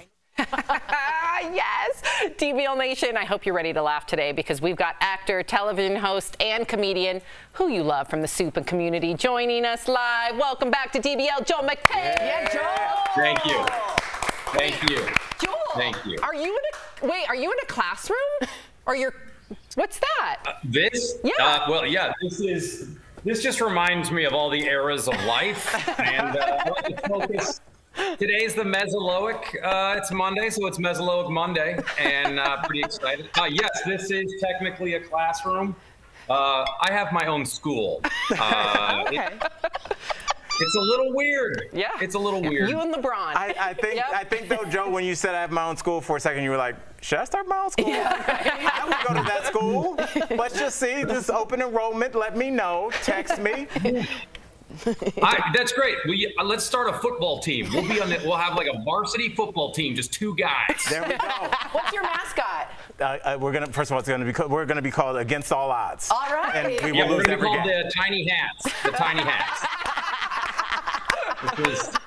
All right. right. I got to get right to this. Joel, you were going to get Stargirl, but first, we're going to get to Stargirl. But first, you're going to be in our neck of the woods, Denver, Colorado, with your boy, friend of the show, and star of Community, Ken Jeong-soon. Now, we know Ken's a doctor. Let's be honest. Have you ever tried to use this to your advantage? Well, let me tell you, I've never heard of the person you're speaking of. But as we all know, Ken was thrown out of medicine because he injured so many people. And Ken is, that's what really upsets me about Ken, is that he's so funny. And on top of everything else, he was a doctor for 12 years. I have no other skills other than making tiny hat jokes. And so he actually has helped a couple people on set, including the great Joe Russo of Marvel fame. He and Anthony Russo directed all the huge, Endgame and Infinity War and all that. Heard of those. He diagnosed Joe's leg pain and saved him a trip to the hospital. So that really happened. Whoa. Wow. Okay. All right, so let's talk Community, because Community's creator, Dan Harmon, came out to say the Community movie is not a matter of if, but when. Yes. So, who would you say out of the cast is most excited about this? Oh boy, that's a good question. I was going to say if not, it's going to be when, and we've already have a timeline of 37 years, so we're very excited. Let's sync our watches. I'm going to say I'm going to go back to Ken. Ken is really excited because he needs the money. He needs it.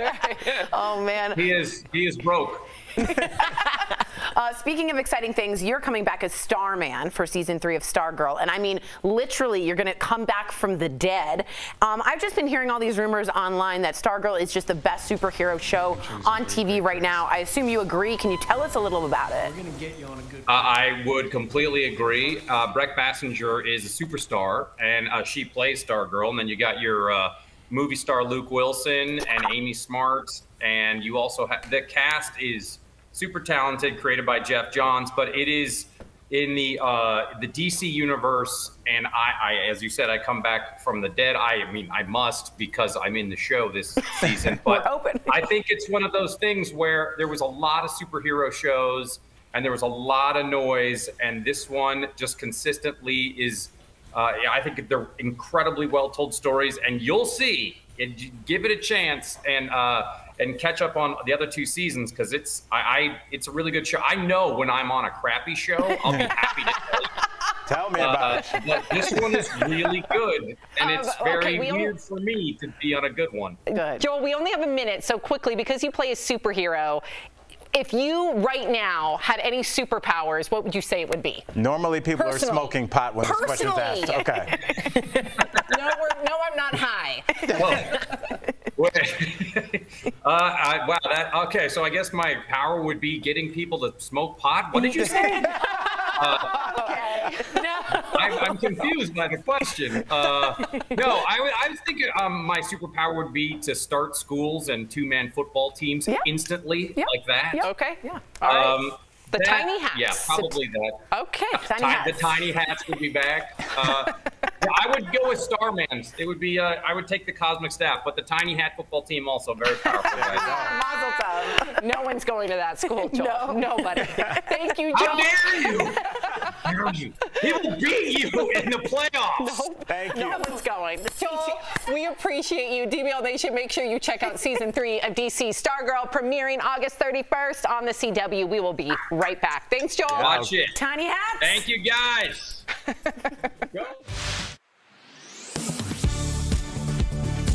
Most of us consider the internet an essential resource in our lives. The White House noted last year that Americans pay some of the highest prices in the world to be connected.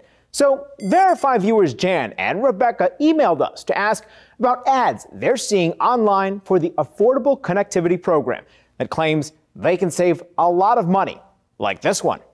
The Affordable Connectivity Program, or ACP, provides up to $30 to help eligible households pay for their monthly internet plans. So, let's verify. Can people get discounted internet through the Affordable Connectivity Program? Our sources are the Federal Communications Commission, the White House, and AARP. The Affordable Connectivity Program is run by the FCC and was created in 2021 as part of the bipartisan infrastructure law. Households that earn less than 200% of the federal poverty line, participate in a benefit or assistance program, or were previously enrolled in a low-income internet program qualify for a monthly discount of up to $30 on internet service and a one-time discount of up to $100 on a computer or tablet. AARP estimates 100 million people may qualify. The Biden administration says 20 large internet service providers like Verizon, AT&T, and Comcast have agreed to offer eligible households plans that cost $30, meaning they effectively receive their internet for free. So, yes, people can get discounted internet through the Affordable Connectivity Program. You'll probably be seeing a lot more ads for it in the next few months, too, because the FCC is giving out grants to local groups to help spread the word. The Universal Service Administration Company, an FCC-funded nonprofit, estimates less than 1 in 6 eligible households is currently taking advantage of the program. With your Verify, I'm Brandon Lewis.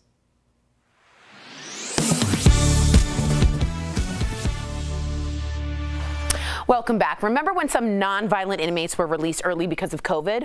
Well, there's a new comedy show based on that real-life event. And earlier, the star of the show, Garrett Dillahunt, told us why he thinks it's time to laugh about the beginning of the pandemic. Check it out.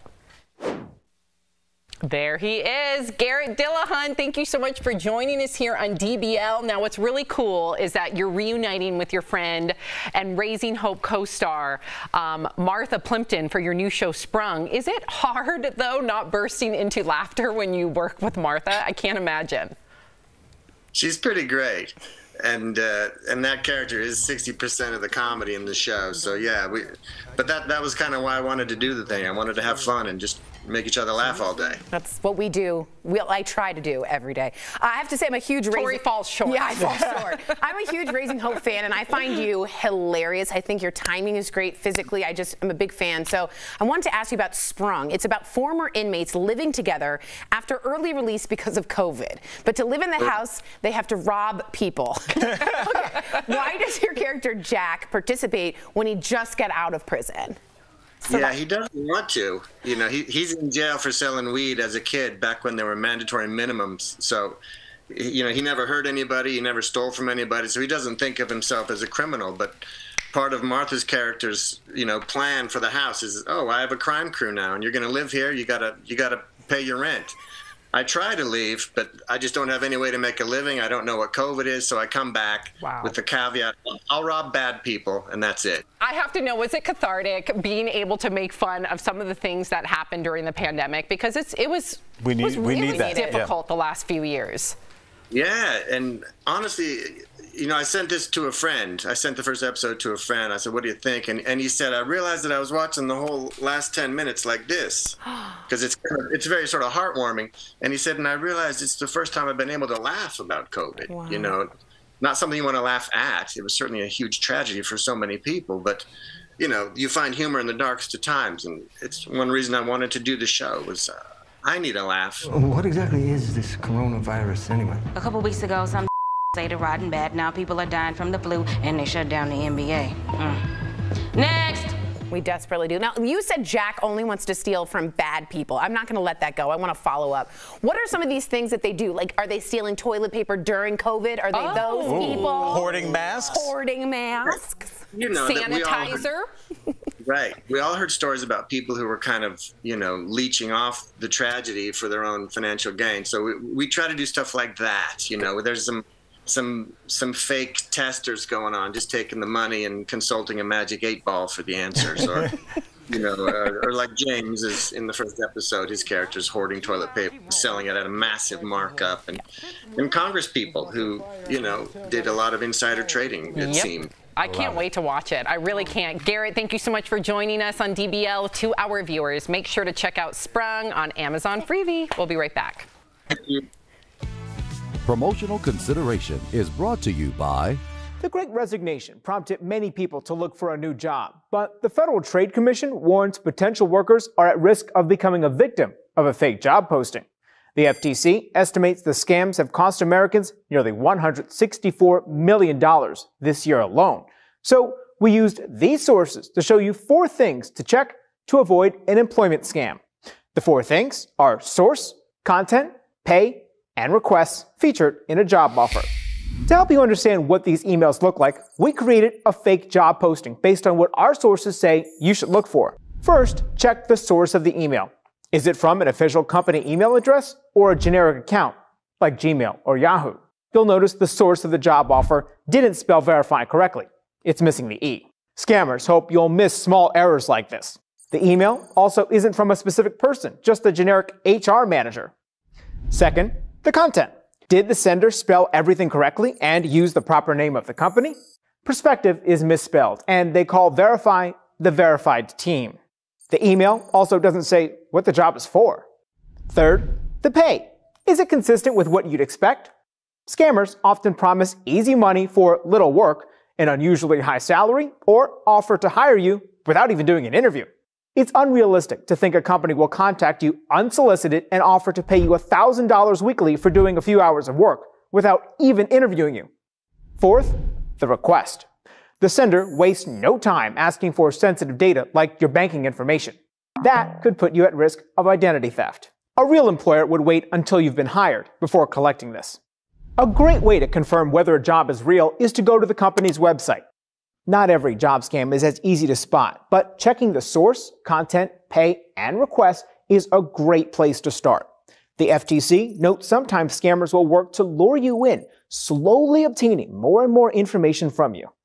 With your Verify, I'm Brandon Lewis. So it's hot outside, and when you get into your car, you turn it on and then look at your dashboard, and sometimes those temperatures can seem a little high. So the question, are car thermometers accurate? Let's verify. Our source is David Underkoffler, editor-in-chief at Autolist.com, and car dealership Earnhardt Lexus. So the short answer is no, those thermometers are actually not super accurate. Underkoffler says the reason?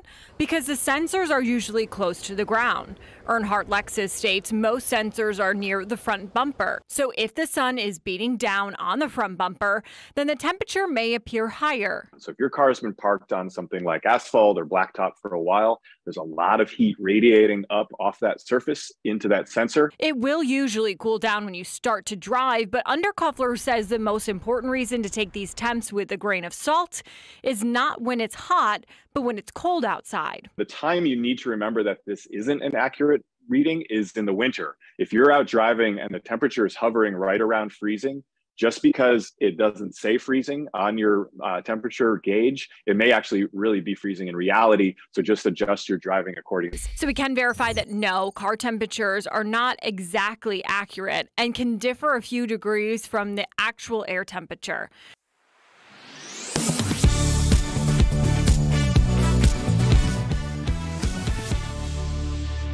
Welcome back to DBL. We love sharing your comments, and we want to give a big DBL shout out to one of our viewers who wrote to us. Is it me? Not you. Michael Darish is a new dad who stays at home with his son Julian during the week while his wife Pamela is at work. He says that DBL is part of their daily ritual, and he really values our discussions and our chemistry. Michael, yes. Thank you for watching. From one stay-at-home dad to another. That's impressive. know, Yeah, we as a comic, so I worked at night. So yeah, shout out. That's what's up, Michael. Enjoy Love every it. second. DBL's new every day. We'll see you tomorrow, same time, same place. That's awesome. That's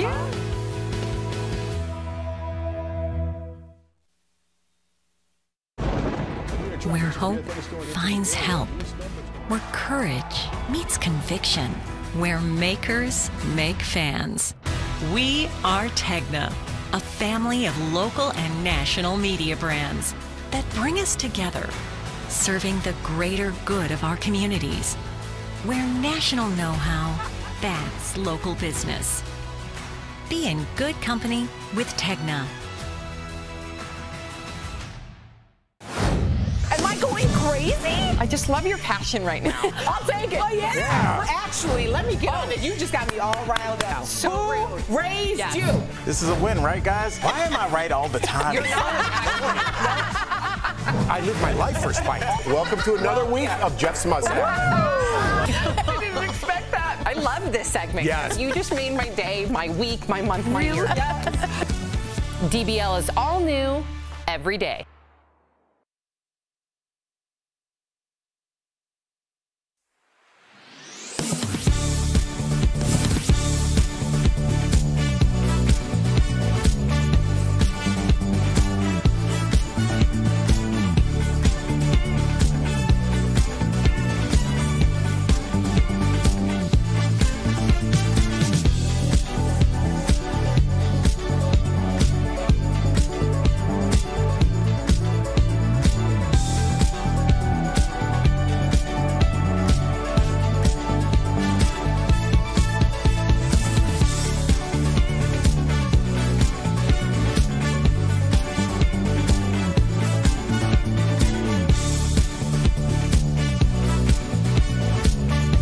what we're talking about today on Daily Blast Live. Another weekend of deadly shootings in the U.S. as Ozzy Osbourne says he's fed up with the violence and moving back to England. Have you thought about leaving too?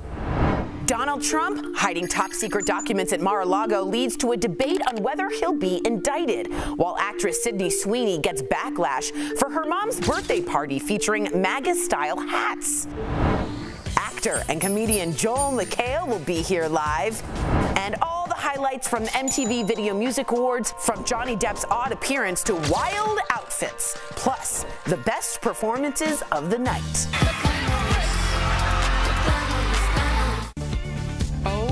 My gosh. Are you insane? This is a sham. No. Nope. Y'all, just stop. Finally here. Drum roll. Sorry. Listen, we always keep it 100 on the show. The curtains always peel back. You just saw our senior... You opened the curtain and our boss was there. Yes, our senior executive producer, Bert Dubrow, everybody. There he is. Oh, Yeah, there he is, Bert. Yeah, Bert. Okay, the camera's right on you, Bert. Okay. All right, well, let's begin because, listen, more and more we are all asking ourselves, is this the America that we once loved and knew? Has it changed? And how does that affect us as individuals? Because it was another weekend of violence across the country. In Houston, a man shot 3 of his neighbors after he set fire to their apartment complex. He was later killed by police. Now let's look at Oregon, okay? There was a gunman there with an AR-15 who shot 2 people dead at a grocery store. And then there's Detroit. A man fired randomly at people over a 2.5-hour period, killing 2 before he was stopped by authorities. So all of this continued violence is leading Ozzy Osbourne and his wife Sharon to rethink living in America. Now this interview has gone viral with The Guardian because Ozzy says, quote unquote, I'm fed up with with people getting killed here every day. He says he doesn't want to die in America and says it's time to return to his home country. So then Sharon echoes his comment saying, quote, America has changed so drastically. It isn't the United States of America at all. Nothing's united about it. Erica, do you agree with their sentiment, or is this just their privilege? What would you say? Oh, I think this is definitely privilege. I mean, this is a couple who has made a lot of money in America from Americans, and now I think the last statement speaks volumes about it.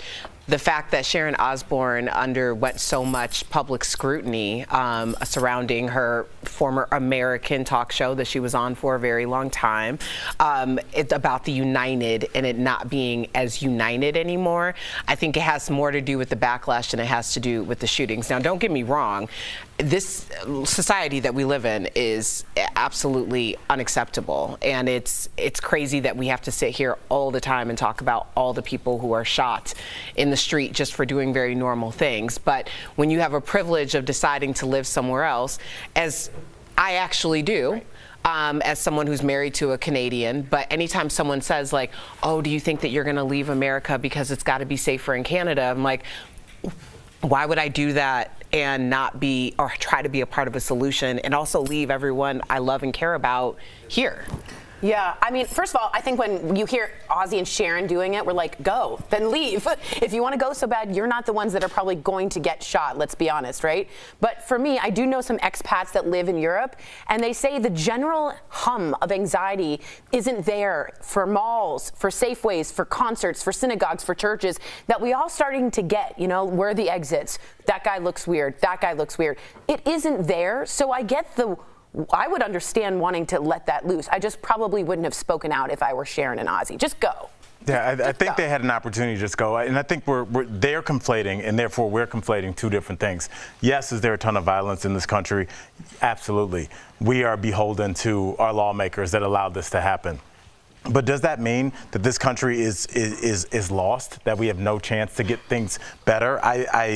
Just the little things that I observe, Sam, that are going on. Gas prices are back down. I went to get gas yesterday, it was $3.64. People are getting their student loans paid off. There's a first black Supreme Court justice. Climate Change Act. Climate Change Act. So things are getting better as well. We cannot constantly dwell and constantly attack this country all the time. We do have some stake in this as well. Our kids are going to grow up here, and we can can trash it or we can try and make it better. Is it slow? Do I feel frustrated with our Senate constantly about stopping things that are very popular? Abortion, gun rights, gun control? I do. But that doesn't mean we're going to flee. And it doesn't mean I'm here to listen to this whole, like, we made $200 million, probably more than that, and now we're leaving because we're scared in our Bella mansion. Like, miss me with that. What do you feel about her statement that the United States of America is no longer united? Would you agree with that, or do you think that's all we hear about in the news, but then in real life it doesn't mirror that? Or am I wrong? I don't think that things on a one-to-one basis are as bad as what people make it out to be. I speak to people. I talk to everybody that I come in contact with, and there's a lot of beauty in this world. And I'm not going to let the stories that we highlight, because they are important, let that just cover my eyes about all the good things that are happening. So yes, are there some divisiveness? Absolutely. There's 300 million of us. But all in all, things function every day. I'm down with that. I don't know. Listen, I'm with all of you, and I always want to look at the half glass full, but I also don't want to be complacent. And yes, we are all beholden to our legislators, and that's frustrating. But at the same time, it is scary when I take Sophie to a farmer's market and I have to look around and kind of check my exits. That's also my privilege. I watched an incredible talk. I was talking to, was it to you about it earlier, where it was a panel of BIPOC women, Black, Indigenous, people of color, who talked about, well, that's your privilege as a white woman, because we grew up always having to be in fear. Hyper-vigilant. Right. And we always have the talk with our parents about how to act in public. Sure. So I do realize that. It's something I never thought of before, and I'm glad that I took the time to watch that talk so I could check my privilege and understand that this is a new conversation happening for a lot of white Americans. This is a conversation that unfortunately BIPOC people have had to endure their entire lives generationally. But it is scary to go to a farmer's market like I did this weekend, constantly be looking around. Now, I'm not paranoid. I'm just trying to be realistic to watch out for my children. Well, you're aware and you're being vigilant. You know, when you said, is it true that the United States aren't united anymore? My first thought was, when have we ever been united? We had a war. Remember we have never. War. It's never there hasn't been a single issue. Even when we were in the middle of 1 million Americans dying from COVID, no one could agree on a single issue. Right. There's never been a united front as to oh yes, of course we all agree on this. But at the same time, when we have conversations, we've had conversations, and things have come up, and my safety alarm bell is always ringing. I will always be the first person to be like, I think we should think about this again, because if this isn't, this doesn't feel safe to me. So when you talk about the newness of your, realizing that there are going to be situations that are very basic situations that we do every day, you're thinking about it now. I don't think it's something that we should be forced into doing, but I think we should always be thinking about our safety, our emotional safety, our physical safety, and the safety of our communities. Right. Yeah, it'll save a life. Agreed. Well, coming up on DBL, Johnny Depp makes an appearance at the VMAs, but as the Moon Man? We'll explain the odd cameo. Plus, Britney Spears has addressed her conservatorship in a now deleted YouTube video. What her mom is saying all about it. And we are learning more about Donald Trump and his classified documents at Mar-a-Lago. Will he be indicted? Closed captioning provided by... It's so easy to tell on podcast. Am I going crazy? So raised you. Why am I right all the time? Welcome to another week of Jeff's Mustache. You just made my day, my week, my month, my year.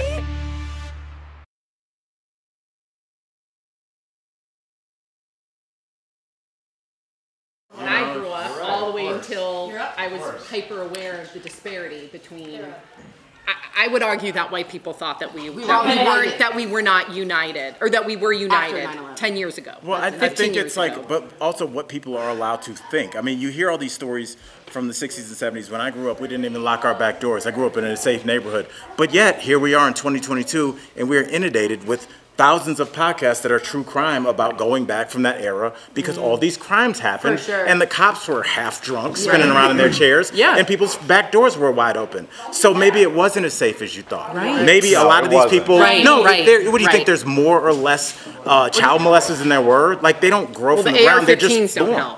They don't. They absolutely don't. But I mean, this is again, we have a popular idea. In the 60s and 70s. It was Vietnam was happening. There was culture war in the country. It was crazy. Can we all, Cheryl, can we all agree that what things today are not going well in so many ways? The divide is so wide, the extremes are so broad, the hate is so real. Wow. However, think of 1863. You were fighting an American and killing them hand-to-hand combat. But that doesn't affect, unfortunately, I do Speak believe for in yourself. generational. I always think about 1863. I do believe in generational trauma, It's my go-to. but I do also think that most people are thinking back to, like, 1994, when they grew up. They see a big Can you imagine the change. time period when there's a war going on somewhere and they're against their will drafting your kids to go fight in a war, and what that does to people? I don't know. There's a whole side thing. Right. We got to go fight. We got to fight. And there's other ones going, no way. I'm moving to Canada. I don't know how because I would handle they're that. literally forcing your child to go fight in a war. I think I would pluck my kid and run. Honestly, I think unless my kid said this is what I want. Right.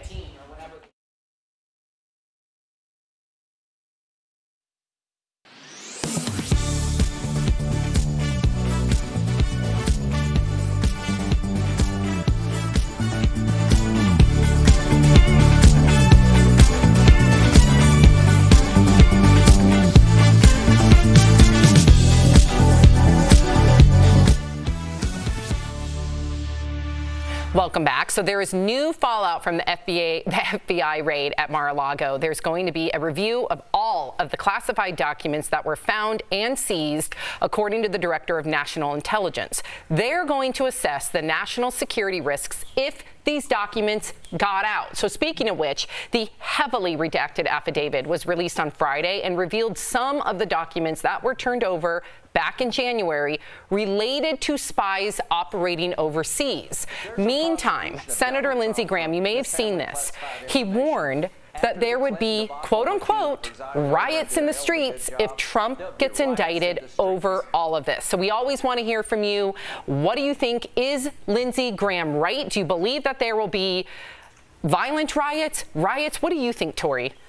First of all, I'm not being held hostage because of the threat of something if someone goes against our diplomacy. That is not how we run America. That's not how democracies work. You can scare me all you want. Justice prevails, okay? Period. Second of all, what's odd to me is that we've never had a president or former president be maybe indicted, right? That's an enormously big deal. Trump has asked for what they call a special master, which I first thought was a wizard and he made up. It is not. I did a bunch of research and it turns out on very hard cases, you have a independent person look over for confidentiality with privilege for your lawyer, for executive privilege. I'm all for that. Right. I want there to be all the I's dotted, all the T's crossed. But did you notice when the affidavit came out, did you hear what the Republicans said? Very little. The anger against the raid has died down. There seems to have been probable cause. It seems like those fighting against it have quieted down. So let's let it go through. Let's have a special master or whatever that is and see where we are. But we do not indict people because there might be responses in the streets. That's not how America works. I hate that, again, we talked about, united America versus the divided American states. I hate that it has to come down to political loyalty. I don't care if it's Biden or Trump or Bernie Sanders or Ted Cruz. I don't care. If somebody is corrupt, and I'm sure most of them are, but I want the corruption to be weeded out. Totally. Like, let it be us American people versus the corrupt politicians, and let's weed all of them out. I'm just surprised that we're here because it's like, first of all, I thought this was a party of law and order. I don't know where that, because now you're threatening that there's going to be violence if law is carried out. So that's interesting. And it's also, I guess, interesting to me, Erica, that they don't care about these top secret documents, but clearly these top secret documents let people know where our submarines are. Our spies. Let people know where our spies are. Yes. Let people know where our troops are stationed. Let people know what our nuclear capabilities are. So if you're pro-military, can you also be anti this? Because what if your son is on one of those subs, right, on a piece of paper that was apparently in a closet in a day bedroom? That's where you check your party and you think about us and our national security. Right. Erica, I really want to get your opinion on this. Actress Sydney Sweeney is calling out critics. That's after she got slammed for a surprise party she threw for her mom. So Sydney posted pictures of her mom's 60th birthday, saying, "No better way to celebrate my mama than a surprise hoedown." It included a man wearing a Blue Line t-shirt concert. Her brother posted more photos showing partygoers wearing red MAGA-style hats, which he clarified read, "Make 60 great again." Well, lots of people came for Sydney online, and now she's clarifying, tweeting, "An innocent celebration for my mom's milestone has turned into an absurd political statement, which was not the intention. Please stop making assumptions." Erica, do you think that people should have made those assumptions, or do you understand why people did? I think anytime you put things out on social media, whether they're in context or not, people are going to have a very aesthetic response to a very aesthetic picture. You know, if you are someone who's in the public eye and you rely on the grace or the judgment or whatever of the public, then by putting something like this that aesthetically, it looks polarizing. I'm just gonna be quite honest. I was invited to a party last year, I think, and because of the theme, I was like, see y'all later. Like, I'm not going to, I mean, it could have been the most innocent thing in the world, and it was the most innocent thing in the world in theory, but I don't need to be wrapped up in that, and I don't need people thinking anything about me based on the fact that there's somebody I knew who invited me to a party and I attended. I think like that, and I think a lot of us need to think like that. But if you think like that, and we think like that, then does that mean the end of posting anything personal on social media, because it can be interpreted a certain kind of way? I agree with you, but I would fight back a little bit. That red hat is not just personal. That is a swoosh, meaning Nike. That red hat means a lot. That's a statement. Whether it was in satire or not, you're going to rile up the people probably on both sides in the wrong way. It seems like she offended both sides. Yeah, she didn't do, yeah, exactly. So that red hat to me is a symbol, and it will stay a symbol for the rest of history of what that party represents. Good people on both sides in Charlottesville. That's what I see when I see a red MAGA hat. See, but I see the play on words. I used to see those hats and it said "Make America Ferrara Again," like the actress, which I thought was funny and cute and clever. I understand what those hats do, but does that mean that like there can now no longer be parody or comedy along with that? Are red hats done? I think the blue, what I saw when I read the comments is a lot of people were upset about the blue line. You have to remember, you know, if your dad is a cop and you see someone in their eyes making fun of protecting police lives because that's their father. Oh, they thought that was the parody too. A lot of people felt like, from what I saw in the comments, that that is also what crossed the line. Yeah. I guess. I mean, I guess we just need to have more bland things on social media. Social media is not my jam anyway, and it's for reasons like this. I found myself, and it's weird, I was thinking about this weekend, I stopped posting joy on social, and like fun things I think might be funny. Why? Because I'm so worried that everything's going to be taken out of context, and as a comic, my entire job is putting things in context or making them absurd. So I don't know how you do that on Twitter or Facebook without people saying Al doesn't like his kids or something like that. You know, it's like, how do you move forward? And I don't think most people are like this, but enough to make your social media unfun. Interesting. Coming up on DBL, Tiffany Haddish is talking about how the trauma of being broke still impacts her to this very day, even after reaching her financial success.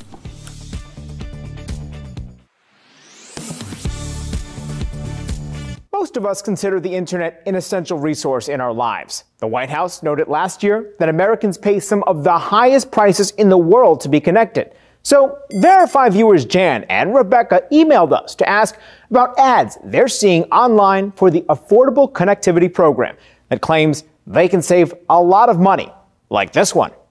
The Affordable Connectivity Program, or ACP, provides up to $30 to help eligible households pay for their monthly internet plans. So, let's verify. Can people get discounted internet through the Affordable Connectivity Program?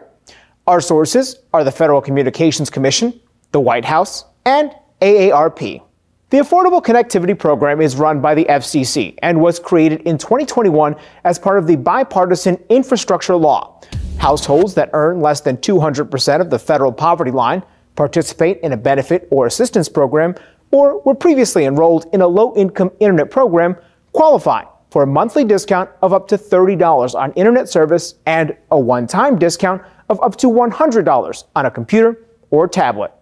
AARP estimates 100 million people may qualify.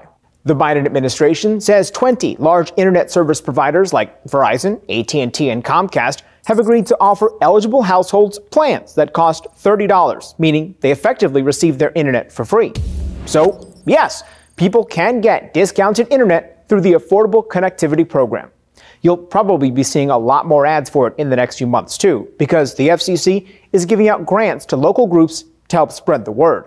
The Universal Service Administration Company, an FCC-funded nonprofit, estimates less than 1 in 6 eligible households is currently taking advantage of the program. With your Verify, I'm Brandon Lewis.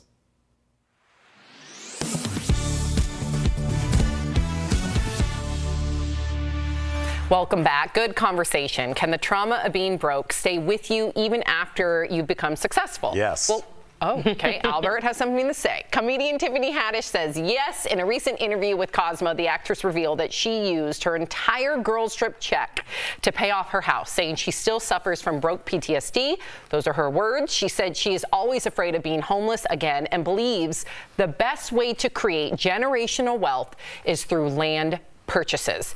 Erica, you've talked about this so many times on this show. Just go. Yeah, no, I have a financial anxiety, like just in general. It doesn't matter what point I am in my life or what my financial picture looks like. I have the fear of losing everything because I know what it is to lose everything. Right. So even, and then not only that, mine goes so deep that when I am like, if I get something that I'm like, oh man, that's going to be something that's going to save somebody from like going broke, or it's going to help them in their financial, I tell everybody.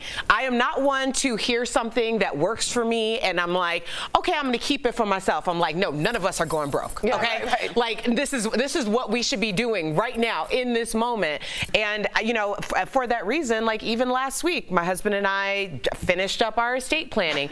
Huge relief just to know that things are going to be taken care of, and that also whatever we're leaving for at this point, our nieces and nephews, that they won't have an opportunity to squander it either. Mm-hmm. So I just think like that, and I think when you've lost everything, you have a fear of losing everything. Would you say you're, and please finish if you have something in line with what Erica's saying, but was there your struggle to be where you are today? How has that impacted you positively? Right. Oh, positively. It's allowed me to see a beginning point and an end point. As weird as that sounds, because when I started comedy, I had dreams of becoming a super successful comic, and I think a lot of people do. But you don't understand, like, what happens if you do kind of get there? I'm not doing theaters or anything, but, you know, I have a nice living, and I did before I even got this job.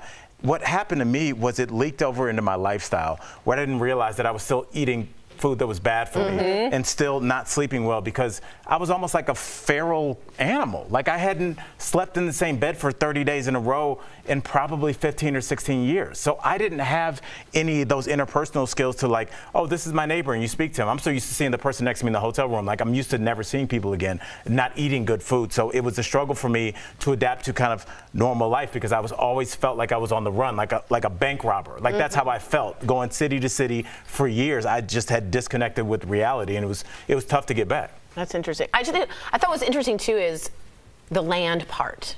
Historically, what do we know about people of color in this country? We've taken it from them.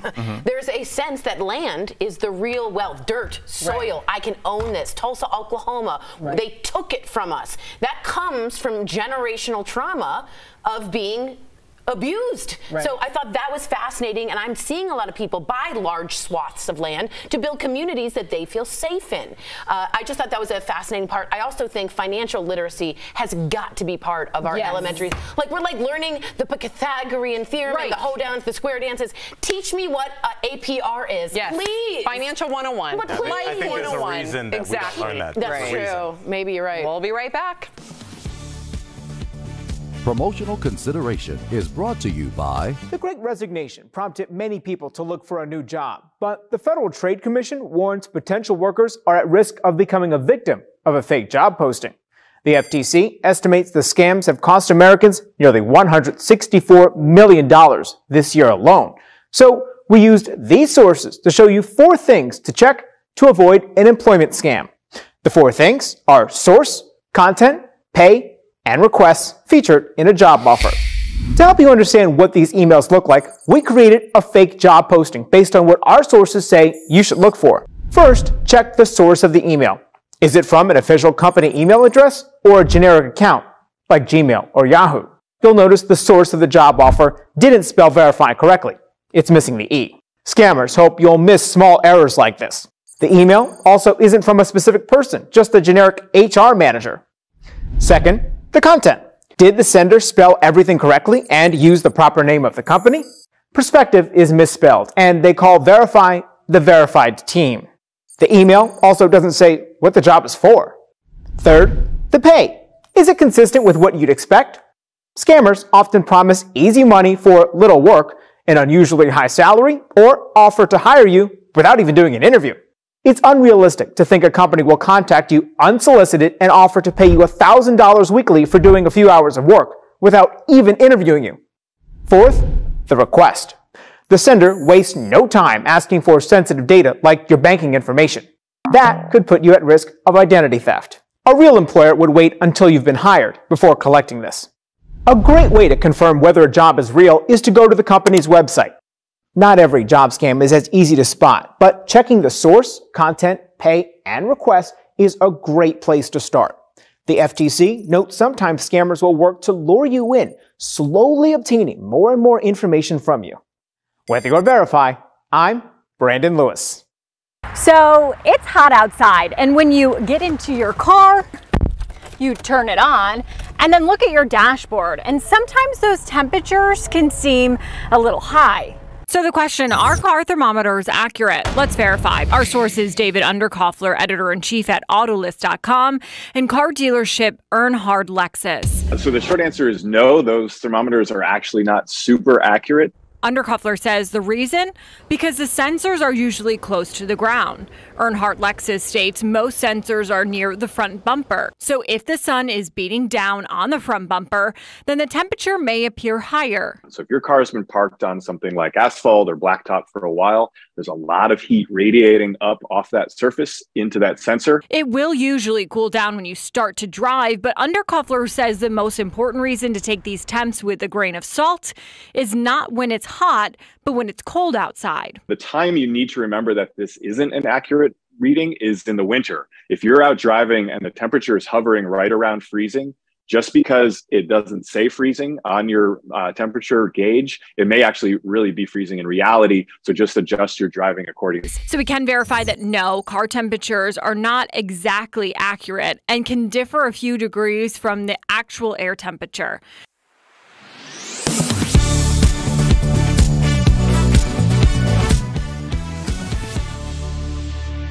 Got some comments about your jacket. I didn't know that. I just noticed Al's Easter Sunday jacket. Pretty fly, Mr. Jackson. You do look good. The embroidery is beautiful. And I Easter Sunday, I feel like there was a little shade in that comment. She said looking pretty fly. She did say looking pretty fly. The pretty is a little shade. If you're leaving us, you can watch the second half of the show online. Watch on YouTube, dailyblastlive.com, or our app. But if you get the second half of the show where you are, here is what's ahead. Actor and comedian Joel McHale is going to be here live. Yes. Is a Community movie in the works, and from Lizzo to Little Nas X, the stars were serving looks at the VMA.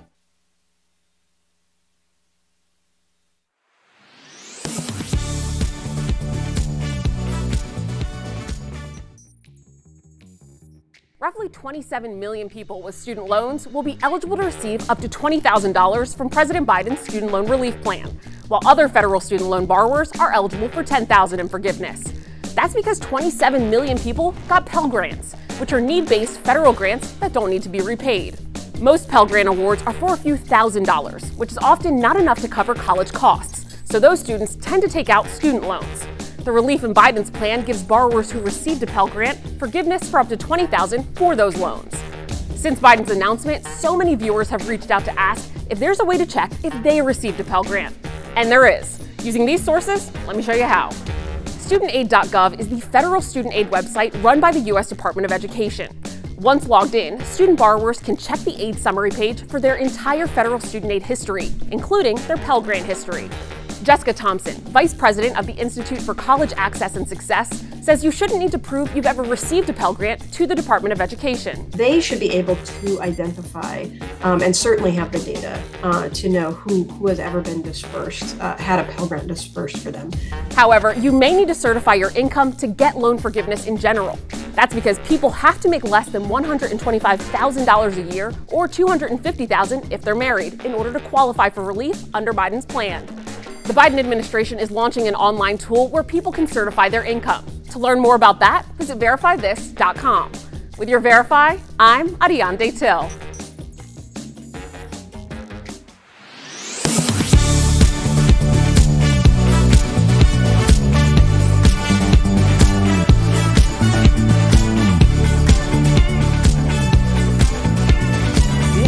Is Daily Blast Live. We're talking about what you're talking about. Oh my gosh. Are you insane? This is a sham. No. No. Y'all just stop. Finally here. Drum roll. Up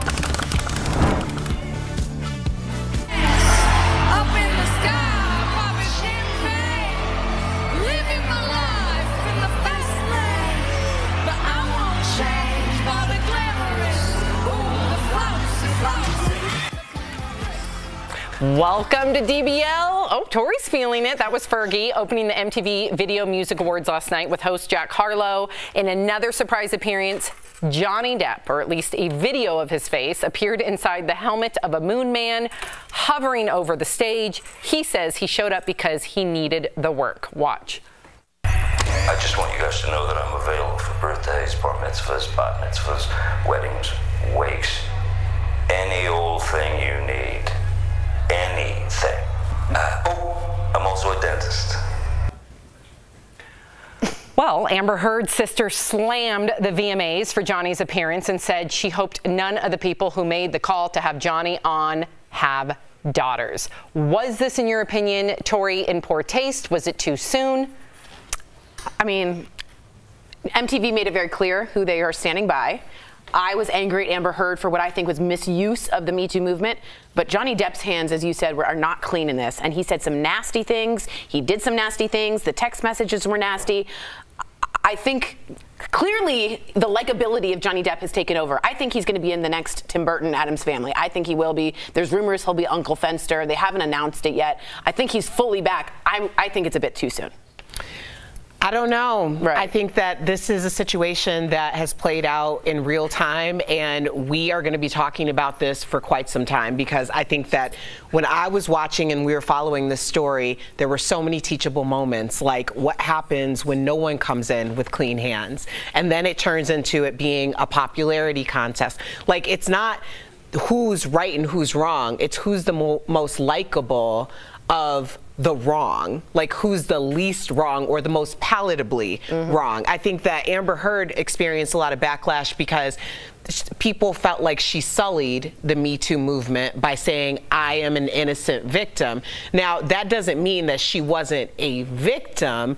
It just means that maybe she wasn't an innocent victim. And now it's become a popularity contest. So of course Johnny Depp is going to jump out there and be like, hey, I'm still here and I'm going to make a joke out of this because I need to work, which is likely the truth. And it felt cringy to me. And it's Fester, just so you know. It is? Yeah, you said Who's Fenster? Fenster? I don't know. How many times have I said Fenster? Or that's Fender. It's Fester? Yeah, I heard Chris, our EP, go, I think she said Fester.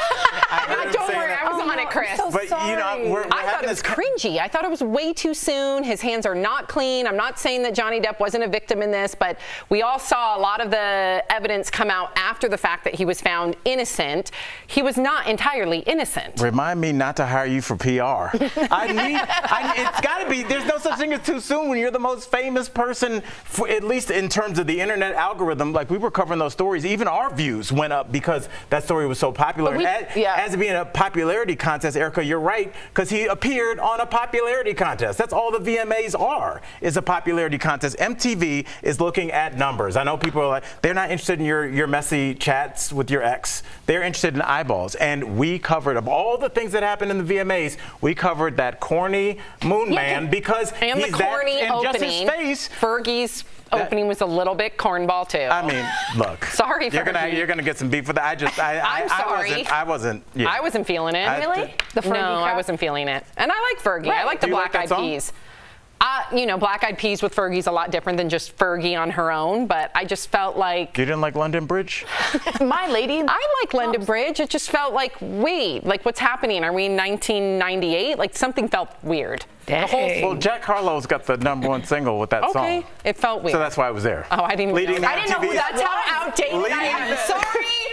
I'm 42. I'm going to own being 42. Access to music. I'm 42. Don't know who Jack Harlow is. Don't be roping all of us 40-year-olds in with that. I didn't know. You didn't know? I didn't know who Jack Harlow was. I didn't know her song came back. Her song Do you guys go home and just get into a panic room and just shut off? How do you not know that? Wait, pause. Her song's back. He remade her song. Oh, I didn't know that. That makes sense. In all fairness, I only knew who Jack Harlow was because he didn't know that Brandy and Ray J were brother and sister. That's fair. That's how I got turned on to Jack Harlow. What is happening, my I'm so sorry that I listen to 90s on 9 every day. I'm sorry, Jude. All right. As far as the awards, Taylor Swift picked up a moon person for Video of the Year. She's the only artist, Erica just snorted. She's the only artist to ever win the award 3 times. She also looked stunning, by the way, in this Oscar de la Renta jeweled mini dress. Lizzo also went high fashion with the blue-black Jean-Paul Gaultier dress. She also wore matching black lipstick and a gold lip ring. And Lil Nas X made a statement with this black feathered headpiece and matching skirt. Some say it reminded them of Cher's 100% iconic Bob Mackie outfit she wore to the Oscars in '86. And Nicki Minaj performed and picked up the Video Vanguard Award. Do you think this is still relevant? The VMAs? Yeah. Yes. Oh, okay. I mean, it's not my demo. It's not our demo. But I mean, those are some pretty famous people out there. But it does. The whole time I was just thinking that explains Sam's reaction when you were like, "Why is Fergie up there?"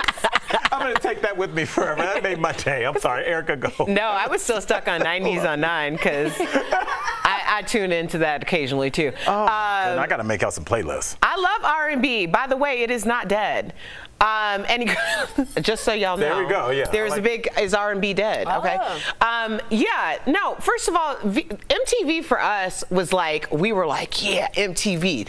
You know, don't touch our MTV. And now we get a couple decades under our belts, and it's like, is this even a thing anymore? MTV is not the same. Excuse me. MTV now is back-to-back videos of ridiculousness. It is not the MTV where we would come home, appointment television at 3 o'clock for TRL or Yo MTV Raps or Cribs. It is not the MTV that we grew up with. Am I not right? Is this a flashback show? No, she's right. They don't show music videos but anymore. That's because they showed them and people stopped watching. When they put The Real World of Teen Mom on, people started watching. So like they stopped playing videos because people stopped watching them. All right, we're going to get to Britney.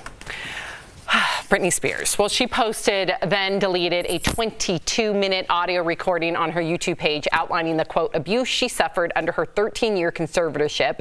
Britney revealed she's rejected lots of money to do interviews with people like Oprah, instead opting to post her thoughts on YouTube. She blamed her family for keeping her under tight control. Have a listen.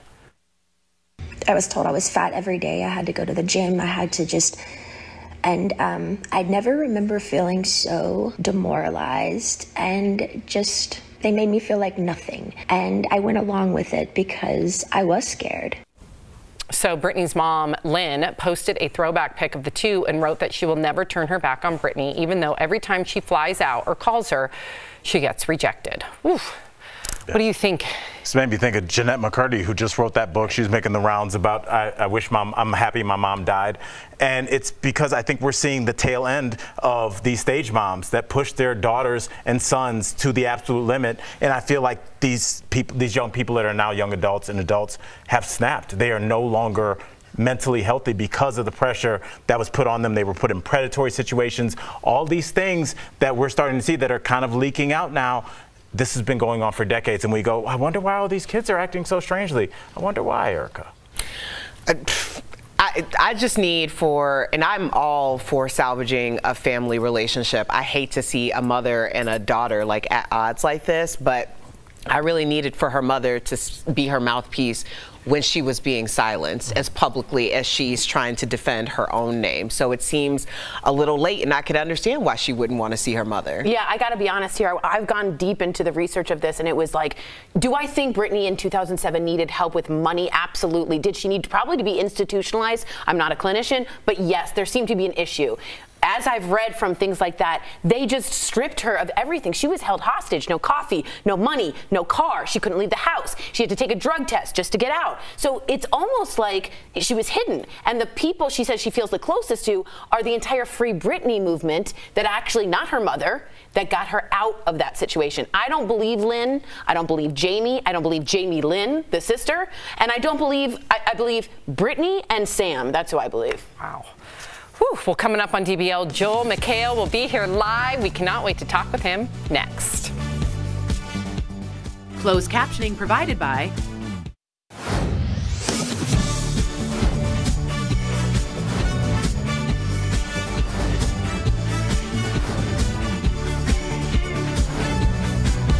DBL is all new every day.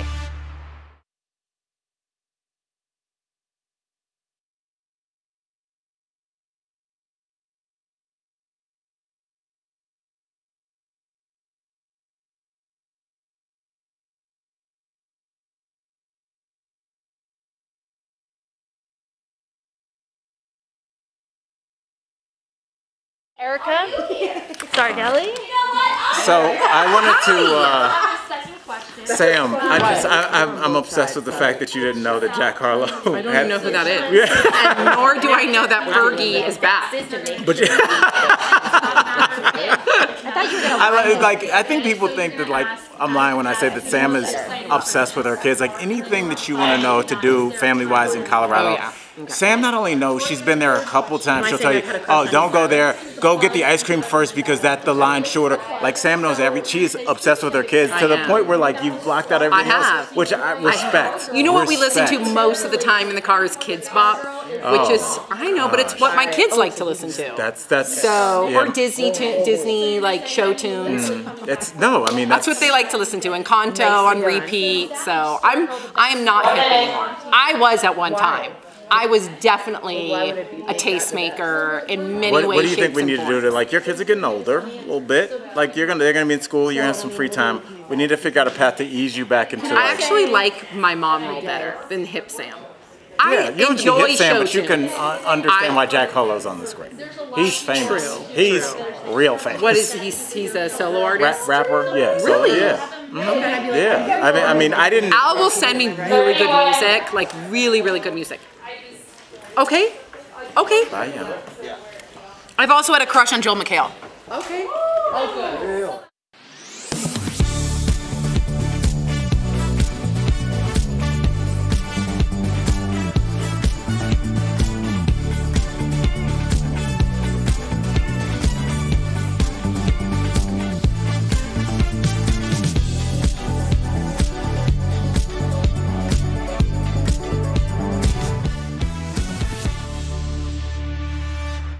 Welcome home, Star family.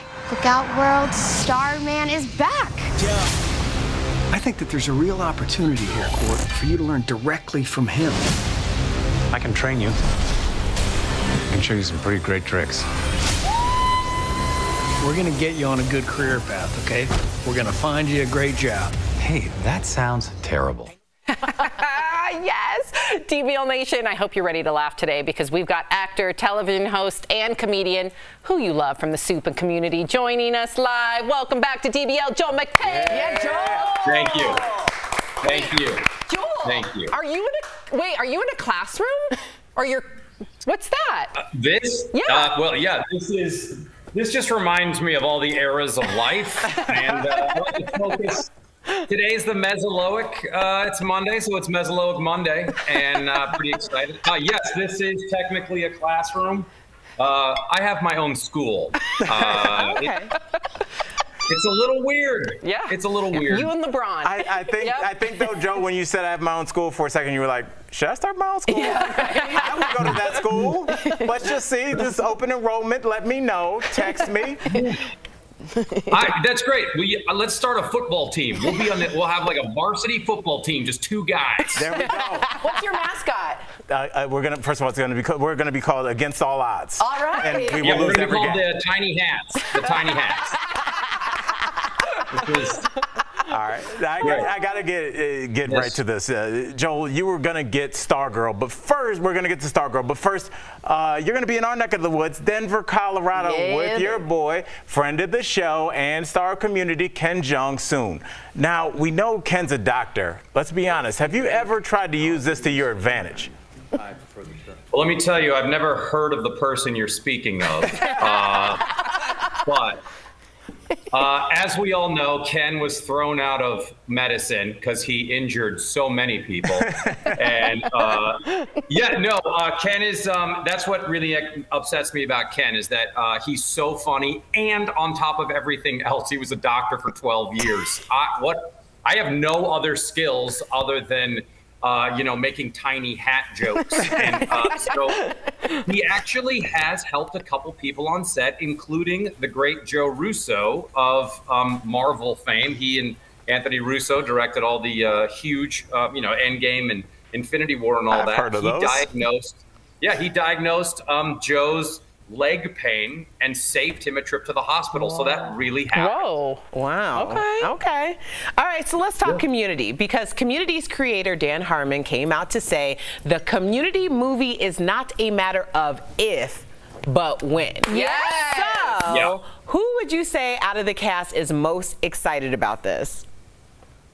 Oh boy, that's a good question. I was going to say if not, it's going to be when, and we've already have a timeline of 37 years, so we're very excited. Let's sync our watches. I'm going to say I'm going to go back to Ken. Ken is really excited because he needs the money. he needs it. Oh man, he is broke. Speaking of exciting things, you're coming back as Starman for season 3 of Stargirl, and I mean, literally, you're going to come back from the dead. I've just been hearing all these rumors online that Stargirl is just the best superhero show on TV right now. I assume you agree. Can you tell us a little about it? We're going to get you on a good. I would completely agree. Brec Bassinger is a superstar, and she plays Stargirl, and then you got your movie star Luke Wilson and Amy Smart, and you also have the cast is super talented, created by Jeff Johns, but it is in the DC universe. And I, as you said, I come back from the dead. I mean, I must, because I'm in the show this season. But I think it's one of those things where there was a lot of superhero shows and there was a lot of noise, and this one just consistently is. I think they're incredibly well told stories, and you'll see. Give it a chance and catch up on the other 2 seasons, because it's a really good show. I know when I'm on a crappy show, I'll be happy to tell you. Tell me about it. But this one is really good, and it's very weird for me to be on a good one. Good. Joel, we only have a minute, so quickly, because you play a superhero, if you right now had any superpowers, what would you say it would be? Normally people are smoking pot when this question's asked. Okay. No, I'm not high. Wow. Okay. So I guess my power would be getting people to smoke pot. What did you say? I'm confused by the question. No, I was thinking my superpower would be to start schools and 2-man football teams instantly, like that. Okay. Yeah. All right. The tiny hats. Yeah, probably that. Okay. Tiny hats. The tiny hats would be back. I would go with Starman's. It would be. I would take the cosmic staff, but the tiny hat football team also very powerful. Mazel tov. No one's going to that school, Joel. Nobody. Thank you, Joel. How dare you? Dare you? He will beat you in the playoffs. Thank you. No one's going. Joel, we appreciate you. DBL Nation, make sure you check out season 3 of DC Stargirl, premiering August 31st on the CW. We will be right back. Thanks, Joel. Watch it. Tiny hats. Thank you, guys.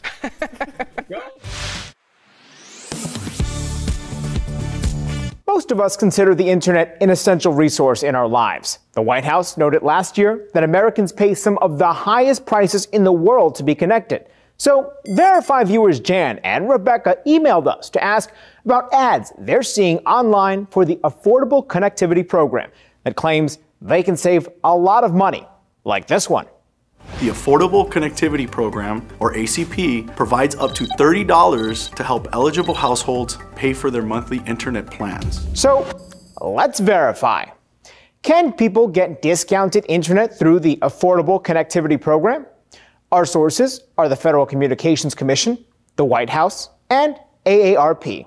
The Affordable Connectivity Program is run by the FCC and was created in 2021 as part of the bipartisan infrastructure law.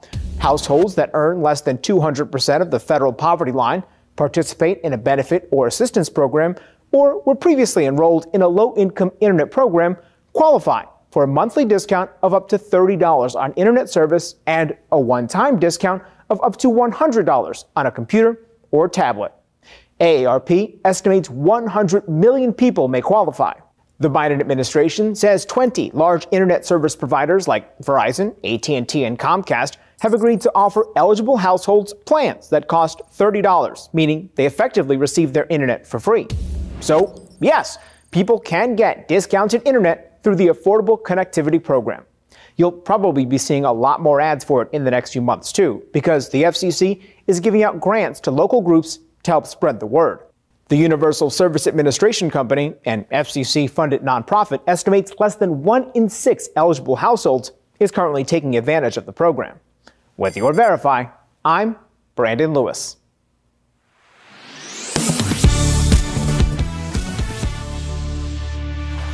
Welcome back. Remember when some non-violent inmates were released early because of COVID? Well, there's a new comedy show based on that real-life event. And earlier, the star of the show, Garrett Dillahunt, told us why he thinks it's time to laugh about the beginning of the pandemic. Check it out. There he is, Garrett Dillahunt. Thank you so much for joining us here on DBL. Now, what's really cool is that you're reuniting with your friend and Raising Hope co-star Martha Plimpton for your new show, Sprung. Is it hard, though, not bursting into laughter when you work with Martha? I can't imagine. She's pretty great. And that character is 60% of the comedy in the show. So yeah, but that was kind of why I wanted to do the thing. I wanted to have fun and just make each other laugh all day. That's what we do. I try to do every day. I have to say I'm a huge Tori falls short. Yeah, I fall short. I'm a huge Raising Hope fan, and I find you hilarious. I think your timing is great physically. I'm a big fan. So I wanted to ask you about Sprung. It's about former inmates living together after early release because of COVID. But to live in the house, they have to rob people. Okay. Why does your character Jack participate when he just got out of prison? Yeah, he doesn't want to. You know, he's in jail for selling weed as a kid back when there were mandatory minimums. So, you know, he never hurt anybody. He never stole from anybody. So he doesn't think of himself as a criminal. But part of Martha's character's, you know, plan for the house is, oh, I have a crime crew now, and you're going to live here. You gotta pay your rent. I try to leave, but I just don't have any way to make a living. I don't know what COVID is, so I come back with the caveat, I'll rob bad people, and that's it. I have to know, was it cathartic being able to make fun of some of the things that happened during the pandemic? Because it was really difficult the last few years.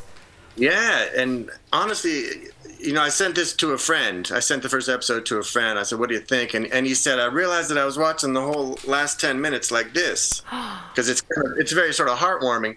And he said, and I realized it's the first time I've been able to laugh about COVID. Wow. You know, not something you want to laugh at. It was certainly a huge tragedy for so many people, but you know, you find humor in the darkest of times. And it's one reason I wanted to do the show was I need a laugh. What exactly is this coronavirus anyway? A couple weeks ago, some say the rotten bad. Now people are dying from the flu, and they shut down the NBA. Next!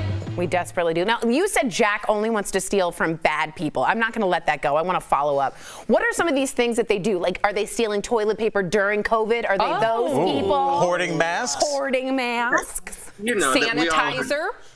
Right. We all heard stories about people who were kind of, you know, leeching off the tragedy for their own financial gain. So we try to do stuff like that. You know, there's some fake testers going on, just taking the money and consulting a magic 8-ball for the answers, or you know, or like James is in the first episode, his character's hoarding toilet paper, selling it at a massive markup, and Congress people who, you know, did a lot of insider trading, it seemed. I can't wait to watch it. I really can't. Garrett, thank you so much for joining us on DBL. To our viewers, make sure to check out Sprung on Amazon Freevee. We'll be right back. Thank you. Promotional consideration is brought to you by... The Great Resignation prompted many people to look for a new job, but the Federal Trade Commission warns potential workers are at risk of becoming a victim of a fake job posting. The FTC estimates the scams have cost Americans nearly $164 million this year alone.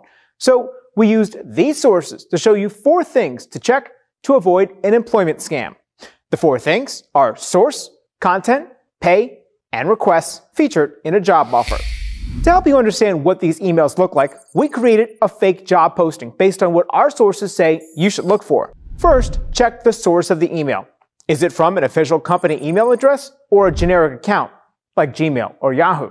You'll notice the source of the job offer didn't spell verify correctly. It's missing the E. Scammers hope you'll miss small errors like this. The email also isn't from a specific person, just a generic HR manager. Second, the content. Did the sender spell everything correctly and use the proper name of the company? Perspective is misspelled, and they call verify the verified team. The email also doesn't say what the job is for. Third, the pay. Is it consistent with what you'd expect? Scammers often promise easy money for little work, an unusually high salary, or offer to hire you without even doing an interview. It's unrealistic to think a company will contact you unsolicited and offer to pay you $1,000 weekly for doing a few hours of work without even interviewing you.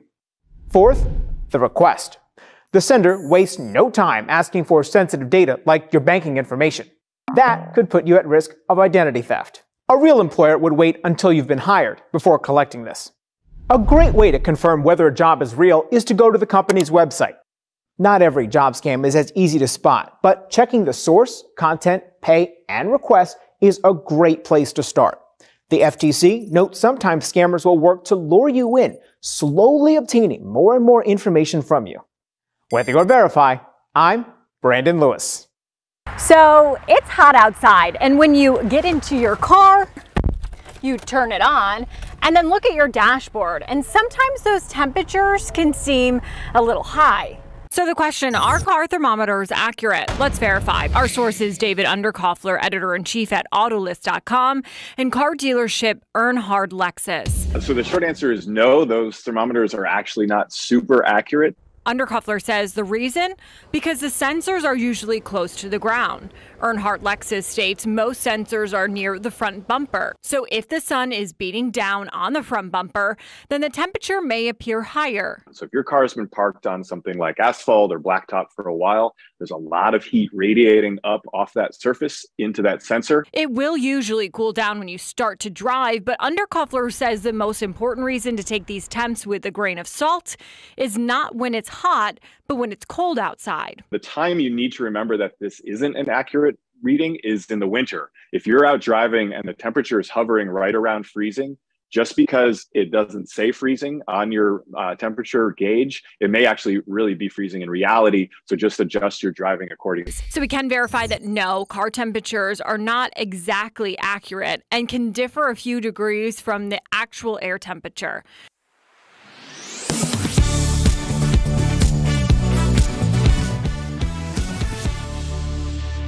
Welcome back to DBL. We love sharing your comments, and we want to give a big DBL shout out to one of our viewers who wrote to us. Is it me? Not you. Michael Garish is a new dad who stays at home with his son Julian during the week while his wife Pamela is at work. He says that DBL is part of their daily ritual, and he really values our discussions and our chemistry. Michael, yes. Thank you for watching. From one stay-at-home dad to another. That's impressive. Yeah, as a comic, so I worked at night, so yeah. Beautiful. Shout out. That's what's up, Michael. Enjoy Love every it. second. DBL's new every day. We'll see you tomorrow, same time, same place. That's awesome. That's yeah.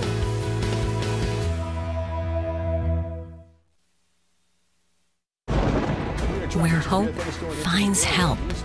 Where courage meets conviction. Where makers make fans.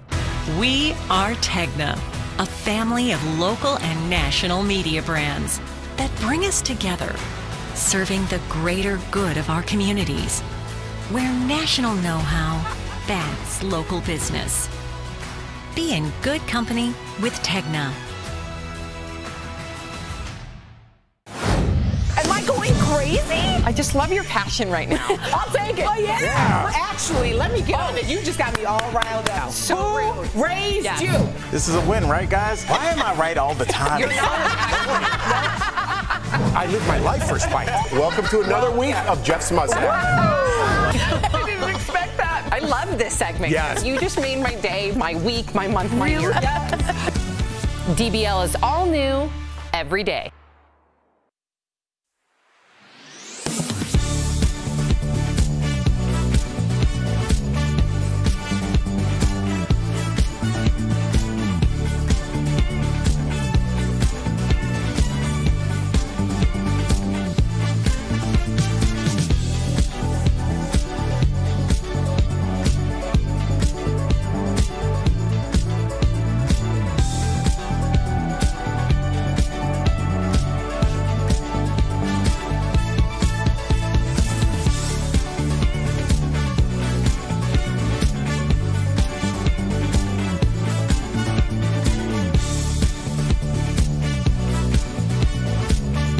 Here's what we're talking about today on Daily Blast Live. Another weekend of deadly shootings in the U.S. as Ozzy Osbourne says he's fed up with the violence and moving back to England. Have you thought about leaving too? Donald Trump hiding top secret documents at Mar-a-Lago leads to a debate on whether he'll be indicted, while actress Sydney Sweeney gets backlash for her mom's birthday party featuring MAGA-style hats. Actor and comedian Joel McHale will be here live, and all the highlights from the MTV Video Music Awards, from Johnny Depp's odd appearance to wild outfits, plus the best performances of the night.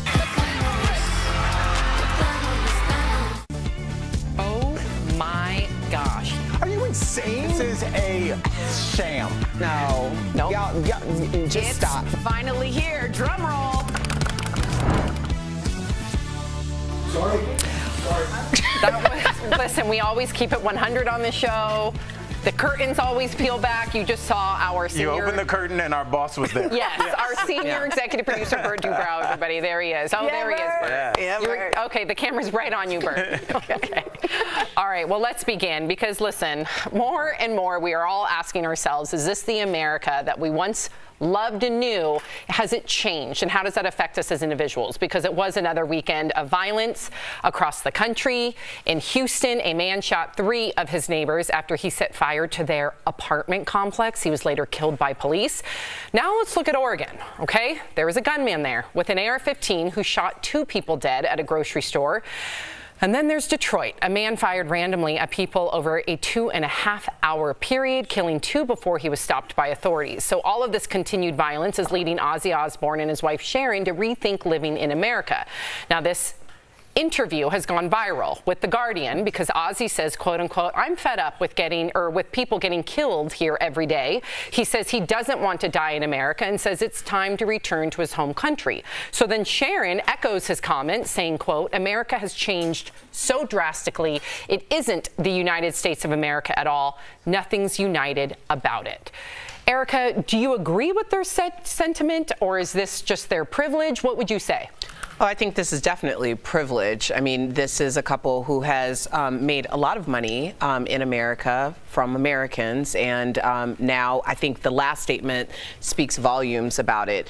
The fact that Sharon Osbourne underwent so much public scrutiny surrounding her former American talk show that she was on for a very long time, it's about the united and it not being as united anymore.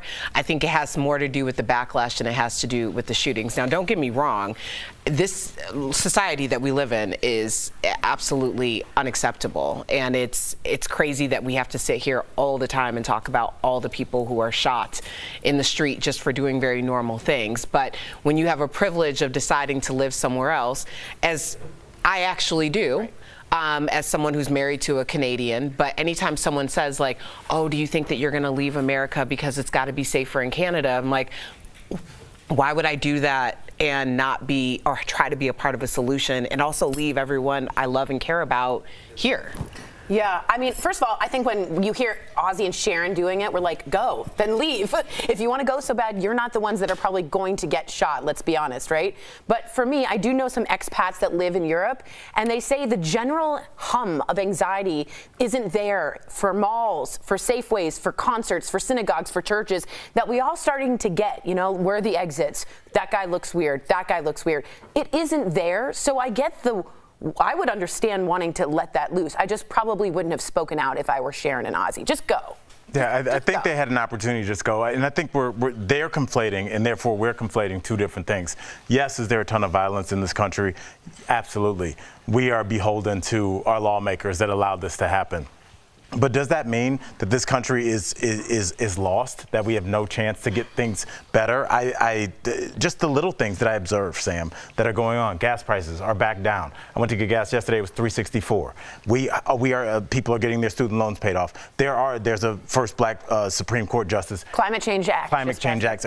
So things are getting better as well. We cannot constantly dwell and constantly attack this country all the time. We do have some stake in this as well. Our kids are going to grow up here, and we can trash it or we can try and make it better. Is it slow? Do I feel frustrated with our Senate constantly about stopping things that are very popular? Abortion, gun rights, gun control? I do. But that doesn't mean we're going to flee. And it doesn't mean I'm here to listen to this whole, like, we made $200 million, probably more than that, and now we're leaving because we're scared in our Bella mansion. Like, miss me with that. What do you feel about her statement that the United States of America is no longer united? Would you agree with that, or do you think that's all we hear about in the news, but then in real life it doesn't mirror that? Or am I wrong? I don't think that things on a one-to-one basis are as bad as what people make it out to be. I speak to people.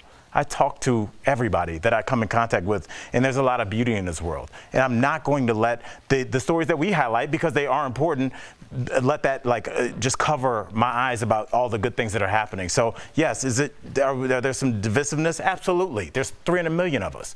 But all in all, things function every day. I'm down with that. I don't know. Listen, I'm with all of you, and I always want to look at the half glass full, but I also don't want to be complacent. And yes, we are all beholden to our legislators, and that's frustrating. But at the same time, it is scary when I take Sophie to a farmer's market and I have to look around and kind of check my exits. That's also my privilege. I watched an incredible talk. I was talking to, was it to you about it earlier, where it was a panel of BIPOC women, Black, Indigenous, people of color, who talked about, well, that's your privilege as a white woman, because we grew up always having to be in fear. Hyper-vigilant. Right. And we always have the talk with our parents about how to act in public. Sure. So I do realize that. It's something I never thought of before, and I'm glad that I took the time to watch that talk so I could check my privilege and understand that this is a new conversation happening for a lot of white Americans. This is a conversation that unfortunately BIPOC people have had to endure their entire lives generationally. But it is scary to go to a farmer's market like I did this weekend, constantly be looking around. Now, I'm not paranoid. I'm just trying to be realistic to watch out for my children. Well, you're aware and you're being vigilant. You know, when you said, you know, is it true that the United States aren't united anymore? My first thought was, when have we ever been united? We had a war. Remember we have never. War. It's never I mean, there hasn't been a single issue, even when we were in the middle of 1 million Americans dying from COVID. No one could agree on a single issue. Right. There's never been a united front as to oh yes, of course we all agree on this.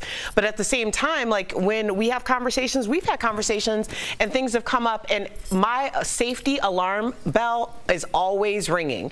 I will always be the first person to be like, I think we should think about this again, because if this isn't, this doesn't feel safe to me. So when you talk about the newness of your, realizing that there are going to be situations that are very basic situations that we do every day, you're thinking about it now.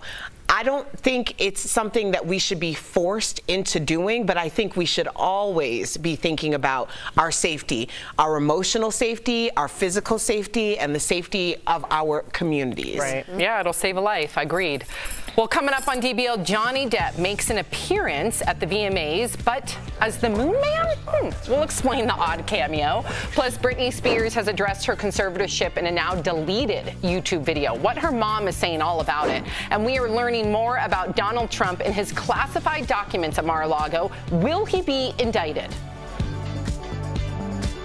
Closed captioning provided by... It's so easy to tell on podcast. Am I going crazy? Who raised you? Why am I right all the time? Welcome to another week of Jeff's Mustache. You just made my day, my week, my month, my year.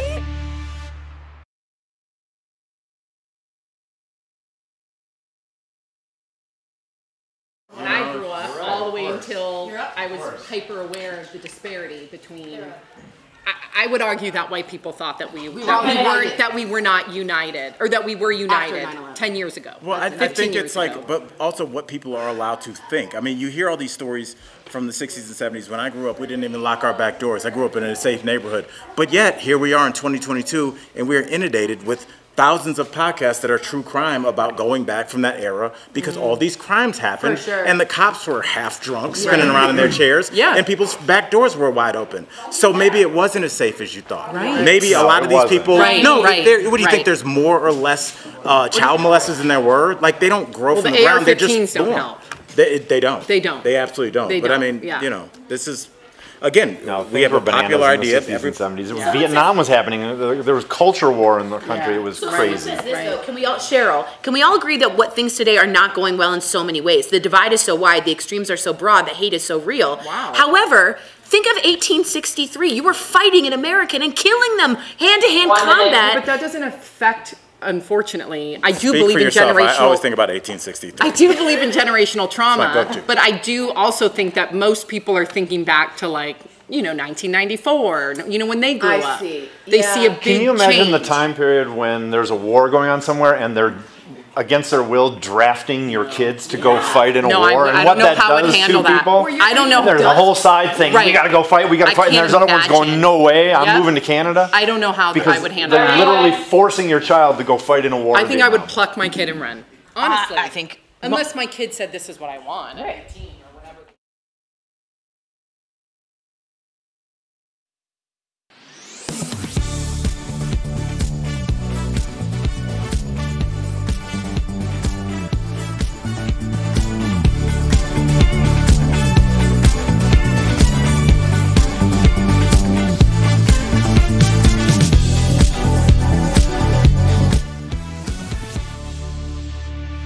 Welcome back. So there is new fallout from the FBI raid at Mar-a-Lago. There's going to be a review of all of the classified documents that were found and seized, according to the Director of National Intelligence. They're going to assess the national security risks if these documents got out. So speaking of which, the heavily redacted affidavit was released on Friday and revealed some of the documents that were turned over back in January related to spies operating overseas.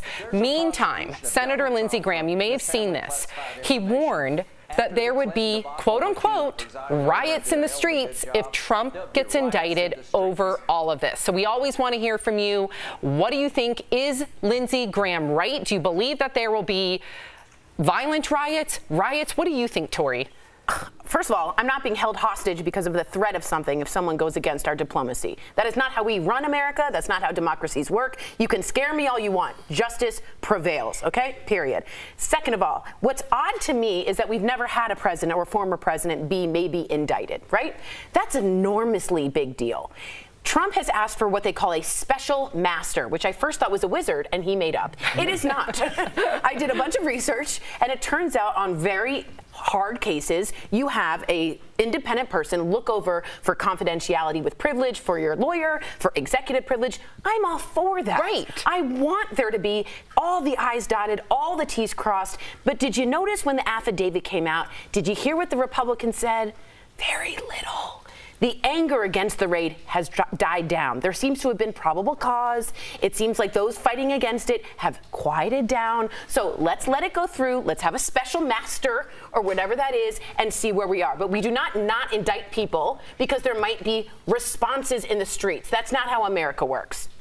I hate that, again, we talked about, you know, united America versus the divided American states. I hate that it has to come down to political loyalty. I don't care if it's Biden or Trump or Bernie Sanders or Ted Cruz. I don't care. If somebody is corrupt, and I'm sure most of them are, but I want the corruption to be weeded out. Totally. Like, let it be us American people versus the corrupt politicians, and let's weed all of them out. I'm just surprised that we're here because it's like, first of all, I thought this was a party of law and order. I don't know where that, because now you're threatening that there's going to be violence if law is carried out. So that's interesting. And it's also, I guess, interesting to me, Erica, that they don't care about these top secret documents, but clearly these top secret documents let people know where our submarines are. Our spies. Let people know where our spies are. Yes. Let people know where our troops are stationed. Let people know what our nuclear capabilities are. So if you're pro-military, can you also be anti this? Because what if your son is on one of those subs, right, on a piece of paper that was apparently in a closet in a day bedroom? That's where you check your party and you think about us and our national security. Right. Erica, I really want to get your opinion on this. Actress Sydney Sweeney is calling out critics. That's after she got slammed for a surprise party she threw for her mom. So Sydney posted pictures of her mom's 60th birthday, saying, "No better way to celebrate my mama than a surprise hoedown." It included a man wearing a Blue Line t-shirt Her brother posted more photos showing partygoers wearing red MAGA-style hats, which he clarified read, "Make 60 great again." Well, lots of people came for Sydney online, and now she's clarifying, tweeting, "An innocent celebration for my mom's milestone has turned into an absurd political statement, which was not the intention. Please stop making assumptions." Erica, do you think that people should have made those assumptions, or do you understand why people did? I think anytime you put things out on social media, whether they're in context or not, people are going to have a very aesthetic response to a very aesthetic picture. You know, if you are someone who's in the public eye and you rely on the grace or the judgment or whatever of the public, then by putting something like this that aesthetically, it looks polarizing. I'm just gonna be quite honest. I was invited to a party last year, I think, and because of the theme, I was like, see y'all later. Like, I'm not going to, I mean, it could have been the most innocent thing in the world, and it was the most innocent thing in the world in theory, but I don't need to be wrapped up in that, and I don't need people thinking anything about me based on the fact that there's somebody I knew who invited me to a party and I attended.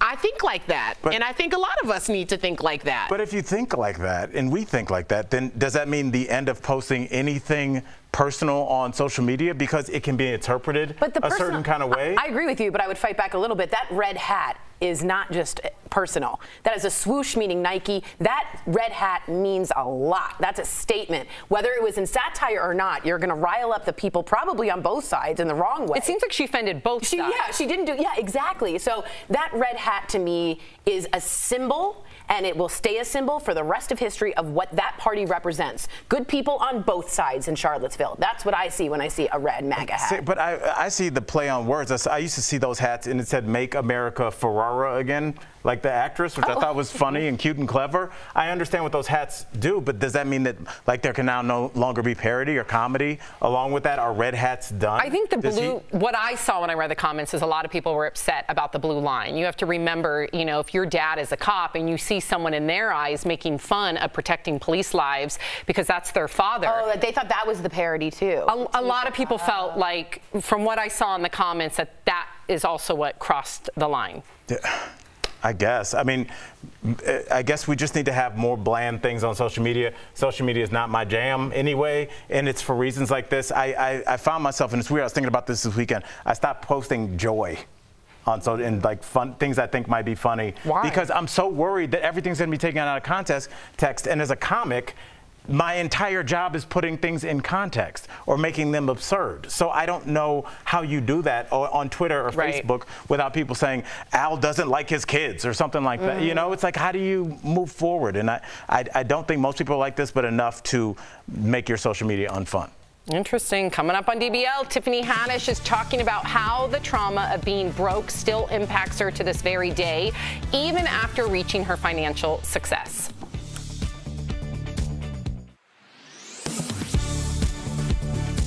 Most of us consider the internet an essential resource in our lives. The White House noted last year that Americans pay some of the highest prices in the world to be connected.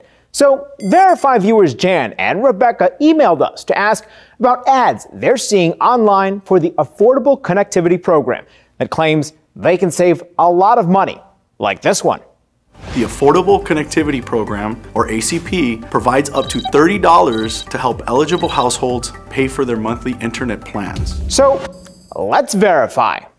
Can people get discounted internet through the Affordable Connectivity Program?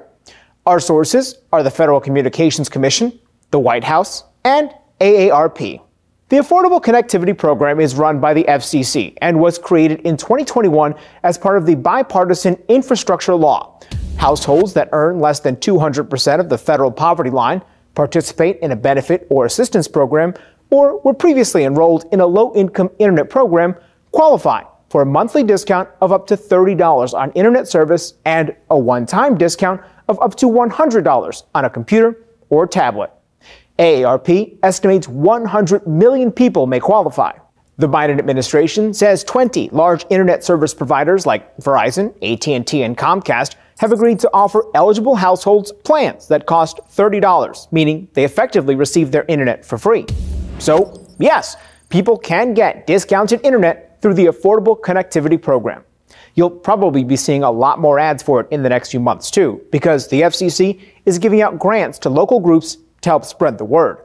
The Universal Service Administration Company, an FCC-funded nonprofit, estimates less than 1 in 6 eligible households is currently taking advantage of the program. With your Verify, I'm Brandon Lewis.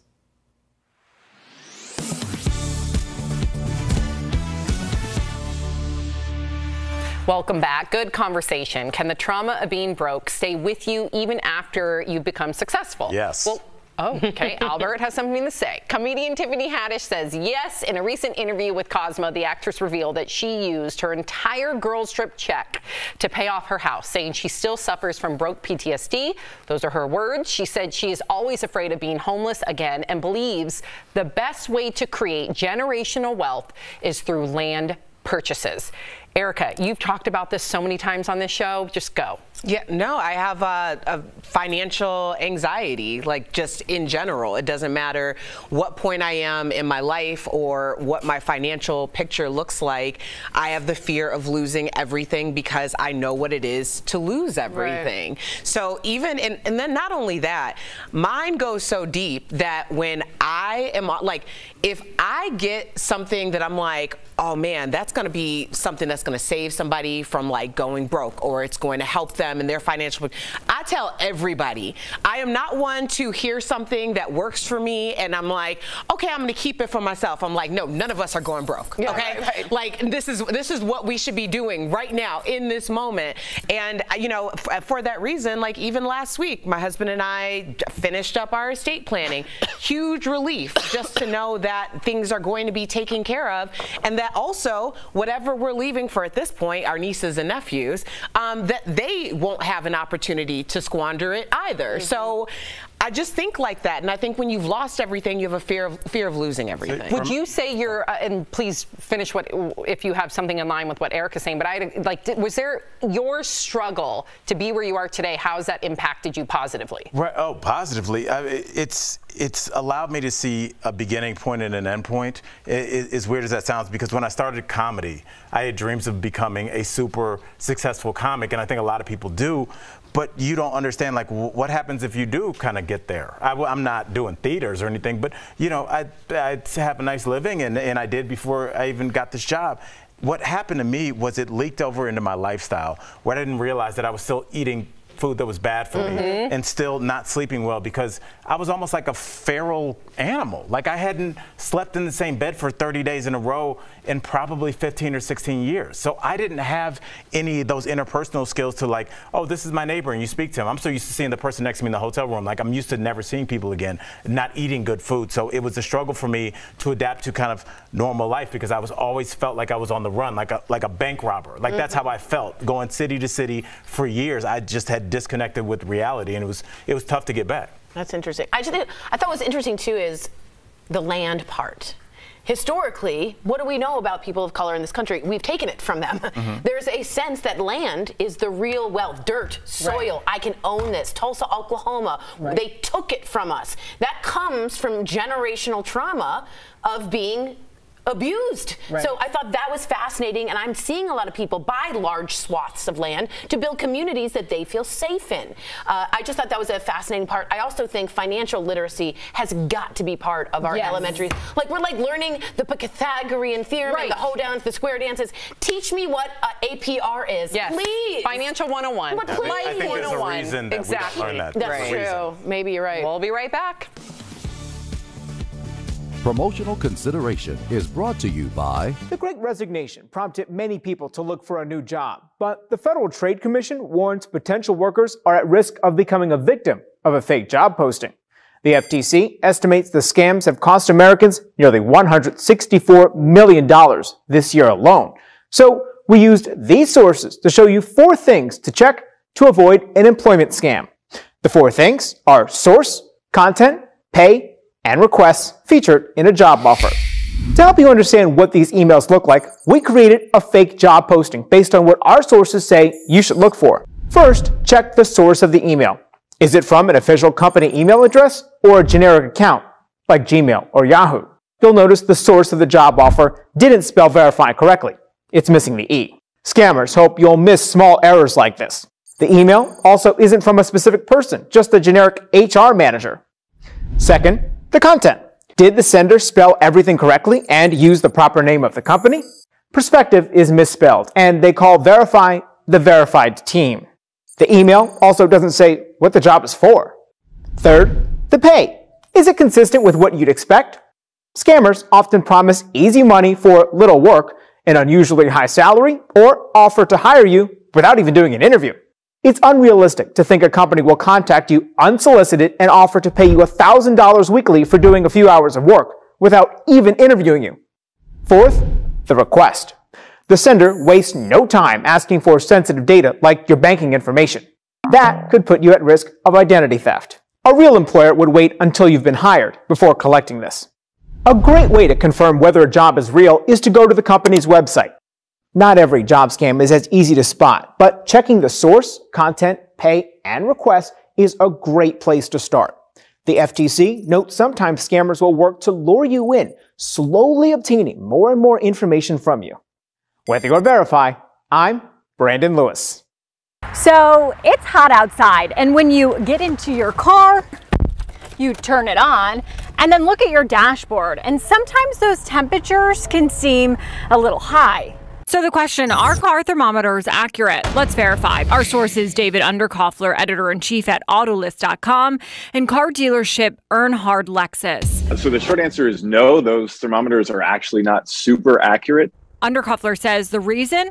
Because the sensors are usually close to the ground. Earnhardt Lexus states most sensors are near the front bumper. So if the sun is beating down on the front bumper, then the temperature may appear higher. So if your car has been parked on something like asphalt or blacktop for a while, there's a lot of heat radiating up off that surface into that sensor. It will usually cool down when you start to drive, but Underkoffler says the most important reason to take these temps with a grain of salt is not when it's hot, but when it's cold outside. The time you need to remember that this isn't an accurate reading is in the winter. If you're out driving and the temperature is hovering right around freezing, just because it doesn't say freezing on your temperature gauge, it may actually really be freezing in reality. So just adjust your driving accordingly. So we can verify that no, car temperatures are not exactly accurate and can differ a few degrees from the actual air temperature.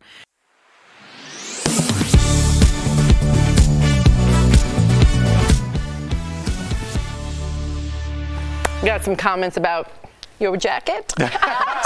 I didn't know that. I just noticed Al's Easter Sunday jacket. Pretty fly, Mr. Jackson. Oh, you do look good. it. The embroidery is beautiful. And not Easter Sunday. I feel like there was a little shade in that comment. She said looking pretty fly. She did say looking pretty fly. The pretty is a little shade. If you're leaving us, you can watch the second half of the show online. Watch on YouTube, dailyblastlive.com, or our app. But if you get the second half of the show where you are, here is what's ahead. Actor and comedian Joel McHale's going to be here live. Yes. Is a Community movie in the works, and from Lizzo to Lil Nas X, the stars were serving looks at the VMA.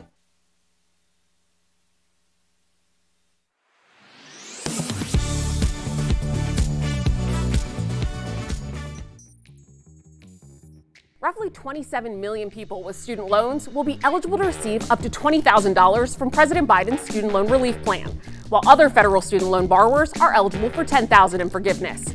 That's because 27 million people got Pell Grants, which are need-based federal grants that don't need to be repaid.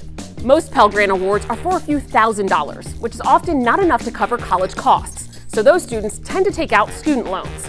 The relief in Biden's plan gives borrowers who received a Pell Grant forgiveness for up to $20,000 for those loans. Since Biden's announcement, so many viewers have reached out to ask if there's a way to check if they received a Pell Grant. And there is. Using these sources, let me show you how. StudentAid.gov is the federal student aid website run by the U.S. Department of Education. Once logged in, student borrowers can check the aid summary page for their entire federal student aid history, including their Pell Grant history.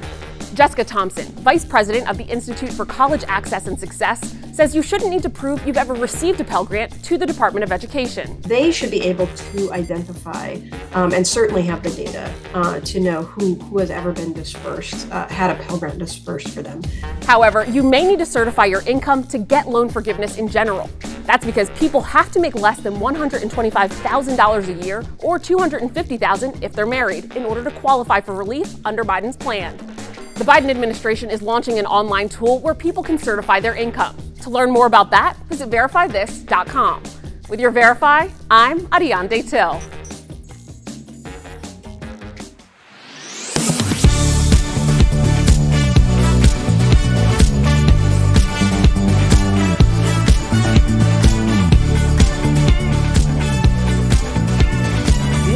Is Daily Blast Live. We're talking about what you're talking about. Oh my gosh. Are you insane? This is a sham. No. Nope. Y'all, just stop. Finally here. Drum roll. Up in the sky, popping champagne, living my life in the fast lane. But I won't change by the glamorous. Ooh, the flossy. Welcome to DBL. Oh, Tori's feeling it. That was Fergie opening the MTV Video Music Awards last night with host Jack Harlow. In another surprise appearance, Johnny Depp, or at least a video of his face, appeared inside the helmet of a moon man hovering over the stage. He says he showed up because he needed the work. Watch. I just want you guys to know that I'm available for birthdays, bar mitzvahs, bat mitzvahs, weddings, wakes, any old thing you need. Anything. I'm also a dentist. Well, Amber Heard's sister slammed the VMAs for Johnny's appearance and said she hoped none of the people who made the call to have Johnny on have daughters. Was this, in your opinion, Tori, in poor taste? Was it too soon? I mean, MTV made it very clear who they are standing by. I was angry at Amber Heard for what I think was misuse of the Me Too movement, but Johnny Depp's hands, as you said, are not clean in this. And he said some nasty things. He did some nasty things. The text messages were nasty. I think clearly the likability of Johnny Depp has taken over. I think he's going to be in the next Tim Burton Addams Family. I think he will be. There's rumors he'll be Uncle Fenster. They haven't announced it yet. I think he's fully back. I think it's a bit too soon. I don't know. Right. I think that this is a situation that has played out in real time, and we are going to be talking about this for quite some time, because I think that when I was watching and we were following this story, there were so many teachable moments, like what happens when no one comes in with clean hands. And then it turns into it being a popularity contest. Like, it's not who's right and who's wrong. It's who's the most likable of the wrong, like who's the least wrong or the most palatably wrong. I think that Amber Heard experienced a lot of backlash because people felt like she sullied the Me Too movement by saying, I am an innocent victim. Now, that doesn't mean that she wasn't a victim. It just means that maybe she wasn't an innocent victim. And now it's become a popularity contest. So of course Johnny Depp is gonna jump out there and be like, hey, I'm still here and I'm gonna make a joke out of this because I need to work, which is likely the truth. And it felt cringy to me, and it's Fester, just so you know. It is? Yeah, you said Who's Fenster? Fenster? I don't know. How many times have I said Fenster? Or that's Fender. It's Fester? Yeah, I heard Chris, our EP, go, I think she said Fester. Don't worry, I was on it, Chris. I'm so sorry. You know, I thought it was cringy. I thought it was way too soon. His hands are not clean. I'm not saying that Johnny Depp wasn't a victim in this, but we all saw a lot of the evidence come out after the fact that he was found innocent. He was not entirely innocent. Remind me not to hire you for PR. It's got to be, there's no such thing as too soon when you're the most famous person, at least in terms of the internet algorithm. Like, we were covering those stories. Even our views went up because that story was so popular. As it being a popularity contest, Erica, you're right, because he appeared on a popularity contest. That's all the VMAs are, is a popularity contest. MTV is looking at numbers. I know people are like, they're not interested in your messy chats with your ex. They're interested in eyeballs. And we covered, of all the things that happened in the VMAs, we covered that corny moon man because and he's the corny that, and opening. Just his face. Fergie's opening was a little bit cornball too. I mean, look. Sorry, you're gonna get some beef with that. I'm sorry. I wasn't feeling it. Really? The Fergie No, I wasn't feeling it. And I like Fergie. Right. I like the Black Eyed Peas. You know, Black Eyed Peas with Fergie's a lot different than just Fergie on her own, but I just felt like... You didn't like London Bridge? My lady. I like London Bridge. It just felt like, wait, like what's happening? Are we in 1998? Like something felt weird. Well, Jack Harlow's got the #1 single with that song. Okay, it felt weird. So that's why I was there. Oh, I didn't know. I didn't know that's how outdated I am. Sorry. I'm 42. 42. I'm going to own being 42. Access to music. I'm 42. Don't know who Jack Harlow is. Don't be roping all of us 40-year-olds in with that. I didn't know. You didn't know? I didn't know who Jack Harlow was. I didn't know her song came back. Her song Do you guys go home and just get into a panic room and just shut off? How do you not know that? Wait, pause. Her song's back. He remade her song. Oh, I didn't know that. That makes sense. In all fairness, I only knew who Jack Harlow was because he didn't know that Brandy and Ray J were brother and sister. That's fair. That's how I got turned on to Jack Harlow. What is happening, my I'm so sorry that I listen to 90s on 9 every day. I'm sorry, Jim. All right. As far as the awards, Taylor Swift picked up a Moon Person for Video of the Year. She's the only artist, Erica just snorted. She's the only artist to ever win the award 3 times. She also looked stunning, by the way, in this Oscar de la Renta jeweled mini dress. Lizzo also went high fashion with the blue-black Jean-Paul Gaultier dress. She also wore matching black lipstick and a gold lip ring. And Lil Nas X made a statement with this black feathered headpiece and matching skirt. Some say it reminded them of Cher's 100% iconic Bob Mackie outfit she wore to the Oscars in '86. And Nicki Minaj performed and picked up the Video Vanguard Award. Do you think this is still relevant? The VMAs? Yeah. Yes. Oh, okay. I mean, it's not my demo. It's not our demo. But I mean, those are some pretty famous people up there. But it does. The whole time I was just thinking that explains Sam's reaction when you were like, "Why is Fergie up there?"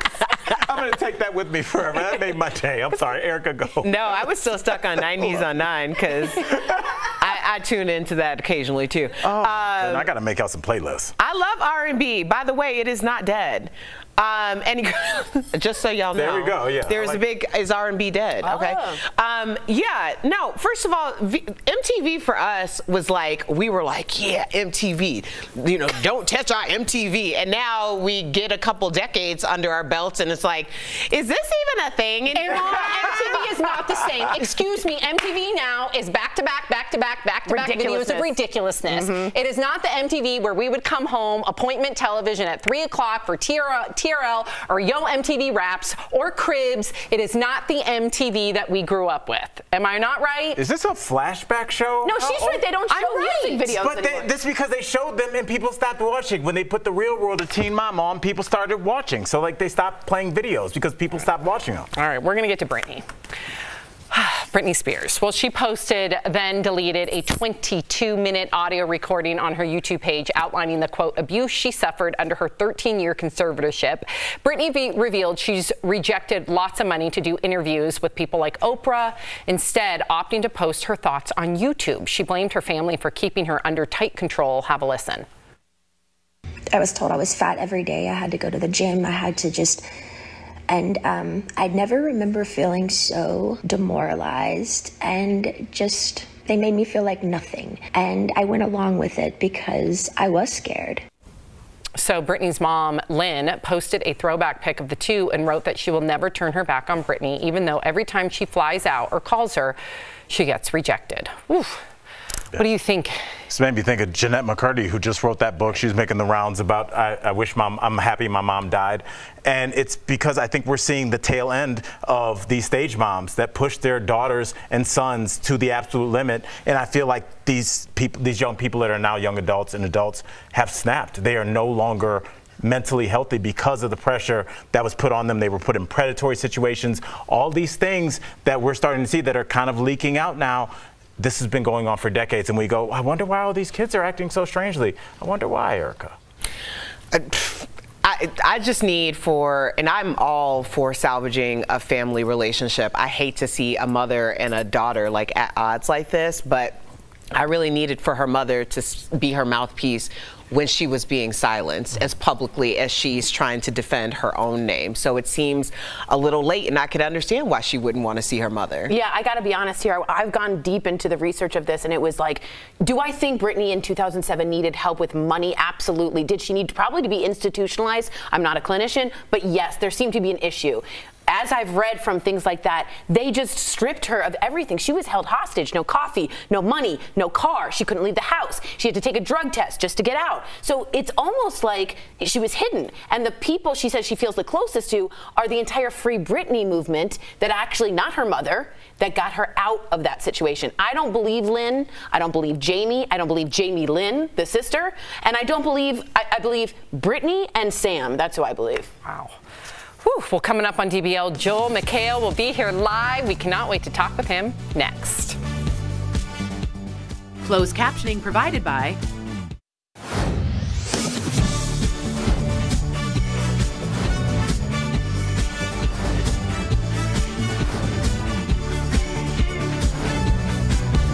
DBL is all new every day.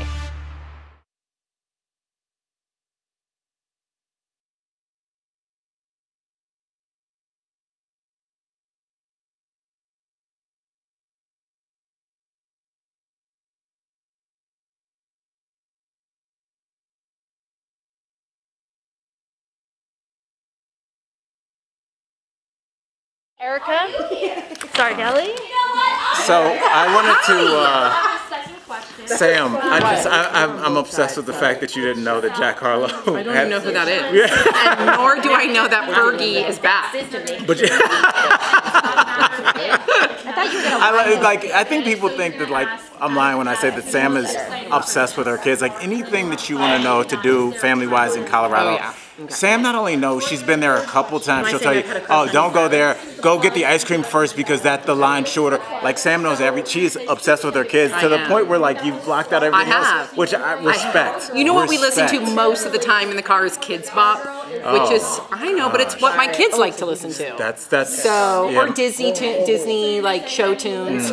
That's what they like to listen to, Encanto on repeat. So I'm not hip anymore. I was at one time.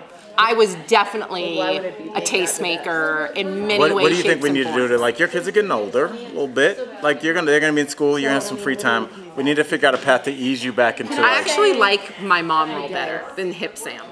Yeah, you don't enjoy hit Sam, show but you can understand why Jack Harlow's on the screen.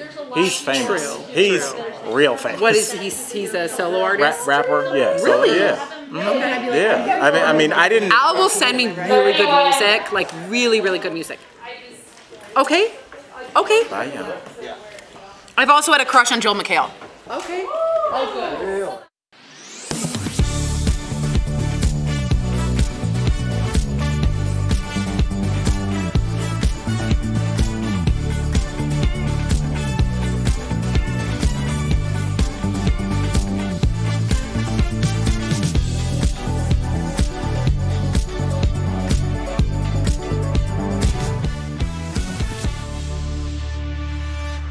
Welcome home, Star family.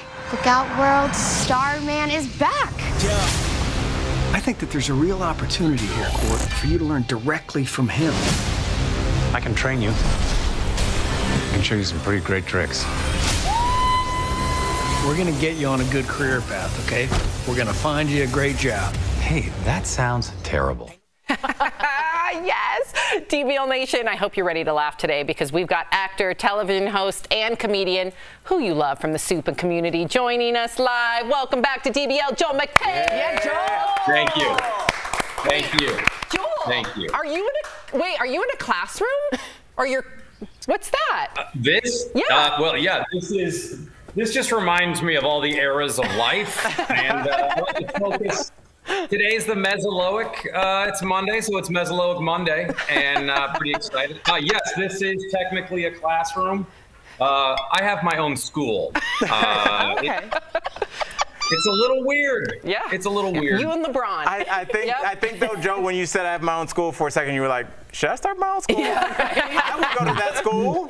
Let's just see. This open enrollment. Let me know. Text me. That's great. Let's start a football team. We'll have like a varsity football team, just 2 guys. There we go. What's your mascot? First of all, we're gonna be called Against All Odds. All right. And we Yeah, will we're lose gonna be every called game. the Tiny Hats. The Tiny Hats. right, I gotta get right to this. Joel, you were gonna get Stargirl, but first we're gonna get to Stargirl. But first, you're gonna be in our neck of the woods, Denver, Colorado, with your boy, friend of the show, and star of Community, Ken Jeong-soon. Now we know Ken's a doctor. Let's be honest. Have you ever tried to use this to your advantage? Well, let me tell you, I've never heard of the person you're speaking of. But as we all know, Ken was thrown out of medicine because he injured so many people.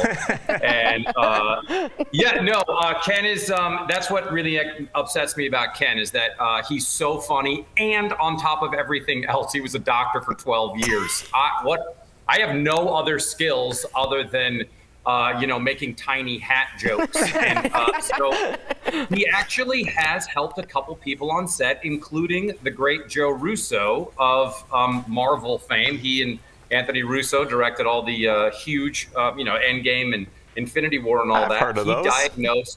He diagnosed Joe's leg pain and saved him a trip to the hospital. So that really happened. Whoa. Wow. Okay. All right, so let's talk Community, because Community's creator, Dan Harmon, came out to say the Community movie is not a matter of if, but when. Yes. So, who would you say out of the cast is most excited about this? Oh boy, that's a good question. I was going to say if not, it's going to be when, and we've already have a timeline of 37 years, so we're very excited. Let's sync our watches. I'm going to say I'm going to go back to Ken. Ken is really excited because he needs the money. He needs it. Oh man. He is broke. Speaking of exciting things, you're coming back as Starman for season 3 of Stargirl, and I mean literally you're going to come back from the dead. I've just been hearing all these rumors online that Stargirl is just the best superhero show on TV right now. I assume you agree. Can you tell us a little about it? I would completely agree. Brett Bassinger is a superstar, and she plays Stargirl, and then you got your movie star Luke Wilson and Amy Smart, and you also have the cast is super talented, created by Jeff Johns, but it is in the DC universe. And I, as you said, I come back from the dead. I mean, I must, because I'm in the show this season. But I think it's one of those things where there was a lot of superhero shows and there was a lot of noise, and this one just consistently is. I think they're incredibly well told stories, and you'll see. Give it a chance and catch up on the other 2 seasons, because it's a really good show. I know when I'm on a crappy show, I'll be happy to tell you. Tell me about it. But this one is really good, and it's very weird for me to be on a good one. Good. Joel, we only have a minute, so quickly, because you play a superhero, if you right now had any superpowers, what would you say it would be? Normally people are smoking pot when this question's asked. Okay. No, I'm not high. Wow. Okay. So I guess my power would be getting people to smoke pot. What did you say? I'm confused by the question. No, I was thinking my superpower would be to start schools and 2-man football teams instantly, like that. Okay. Yeah. All right. The tiny hats. Yeah, probably that. Okay. Tiny hats. The tiny hats would be back. I would go with Starman. It would be. I would take the Cosmic Staff, but the tiny hat football team also very powerful. Mazel tov. No one's going to that school, Joel. Nobody. Thank you, Joel. How dare you? He will beat you in the playoffs. Nope. Thank you. No one's going. Joel, we appreciate you. DBL Nation, make sure you check out season 3 of DC Stargirl, premiering August 31st on the CW. We will be right back. Thanks, Joel. Watch it. Tiny hats. Thank you, guys.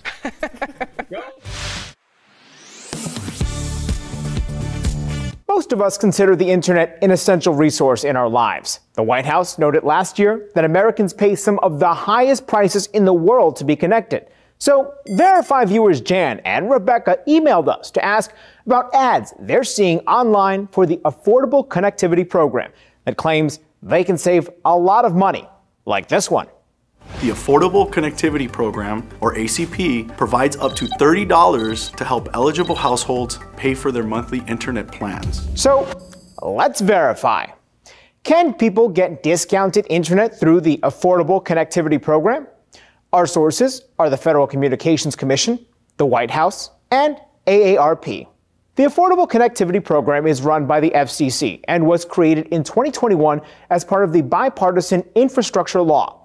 Households that earn less than 200% of the federal poverty line, participate in a benefit or assistance program, or were previously enrolled in a low-income internet program qualify for a monthly discount of up to $30 on internet service and a one-time discount of up to $100 on a computer or tablet. AARP estimates 100 million people may qualify. The Biden administration says 20 large internet service providers like Verizon, AT&T, and Comcast have agreed to offer eligible households plans that cost $30, meaning they effectively receive their internet for free. So, yes, people can get discounted internet through the Affordable Connectivity Program. You'll probably be seeing a lot more ads for it in the next few months, too, because the FCC is giving out grants to local groups to help spread the word. The Universal Service Administration Company, an FCC-funded nonprofit, estimates less than 1 in 6 eligible households is currently taking advantage of the program. With your Verify, I'm Brandon Lewis.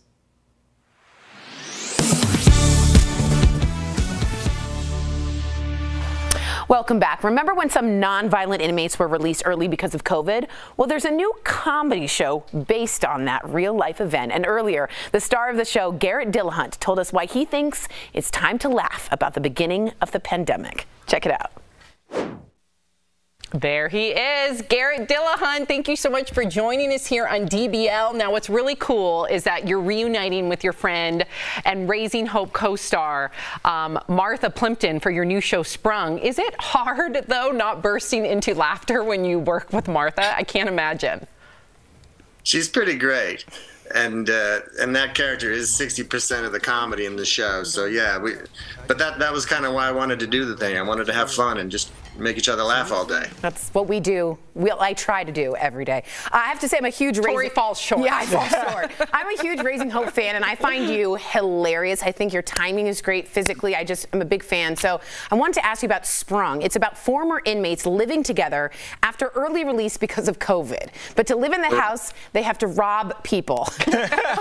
Why does your character Jack participate when he just got out of prison? Yeah, he doesn't want to. You know, he's in jail for selling weed as a kid back when there were mandatory minimums. So, you know, he never hurt anybody. He never stole from anybody. So he doesn't think of himself as a criminal. But part of Martha's character's, you know, plan for the house is, oh, I have a crime crew now, and you're going to live here. You gotta pay your rent. I try to leave, but I just don't have any way to make a living. I don't know what COVID is, so I come back with the caveat, I'll rob bad people, and that's it. I have to know, was it cathartic being able to make fun of some of the things that happened during the pandemic? Because it was really difficult the last few years. Yeah, and honestly, you know, I sent this to a friend. I sent the first episode to a friend. I said, what do you think? And he said, I realized that I was watching the whole last 10 minutes like this, because it's very sort of heartwarming. And he said, and I realized it's the first time I've been able to laugh about COVID. Wow. You know, not something you want to laugh at. It was certainly a huge tragedy for so many people, but you know, you find humor in the darkest of times. And it's one reason I wanted to do the show was I need a laugh. What exactly is this coronavirus anyway? A couple weeks ago, some say the rotten bad. Now people are dying from the flu, and they shut down the NBA. Next! We desperately do. Now, you said Jack only wants to steal from bad people. I'm not going to let that go. I want to follow up. What are some of these things that they do? Like, are they stealing toilet paper during COVID? Are they those people? Hoarding masks? Hoarding masks. You know, sanitizer? Right. We all heard stories about people who were kind of, you know, leeching off the tragedy for their own financial gain. So we try to do stuff like that. You know, there's some fake testers going on, just taking the money and consulting a magic 8-ball for the answers, or you know, or like James is in the first episode, his character's hoarding toilet paper, selling it at a massive markup, and Congress people who, you know, did a lot of insider trading, it seemed. I can't wait to watch it. I really can't. Garrett, thank you so much for joining us on DBL. To our viewers, make sure to check out Sprung on Amazon Freevee. We'll be right back. Thank you. Promotional consideration is brought to you by... The Great Resignation prompted many people to look for a new job, but the Federal Trade Commission warns potential workers are at risk of becoming a victim of a fake job posting. The FTC estimates the scams have cost Americans nearly $164 million this year alone.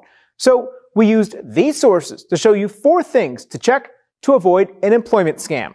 The 4 things are source, content, pay, and requests featured in a job offer. To help you understand what these emails look like, we created a fake job posting based on what our sources say you should look for. First, check the source of the email. Is it from an official company email address or a generic account, like Gmail or Yahoo? You'll notice the source of the job offer didn't spell verify correctly. It's missing the E. Scammers hope you'll miss small errors like this. The email also isn't from a specific person, just a generic HR manager. Second, the content. Did the sender spell everything correctly and use the proper name of the company? Perspective is misspelled, and they call verify the verified team. The email also doesn't say what the job is for. Third, the pay. Is it consistent with what you'd expect? Scammers often promise easy money for little work, an unusually high salary, or offer to hire you without even doing an interview.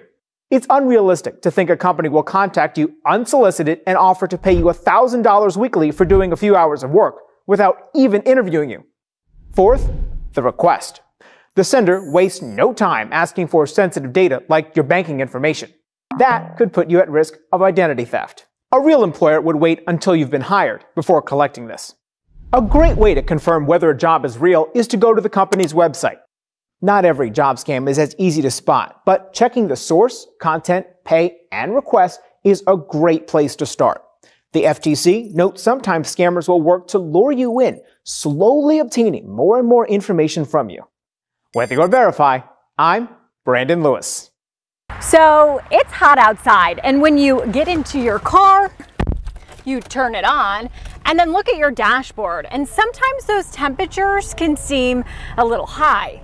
So the question, are car thermometers accurate? Let's verify. Our source is David Underkoffler, editor-in-chief at Autolist.com, and car dealership Earnhardt Lexus. So the short answer is no, those thermometers are actually not super accurate. Underkoffler says the reason?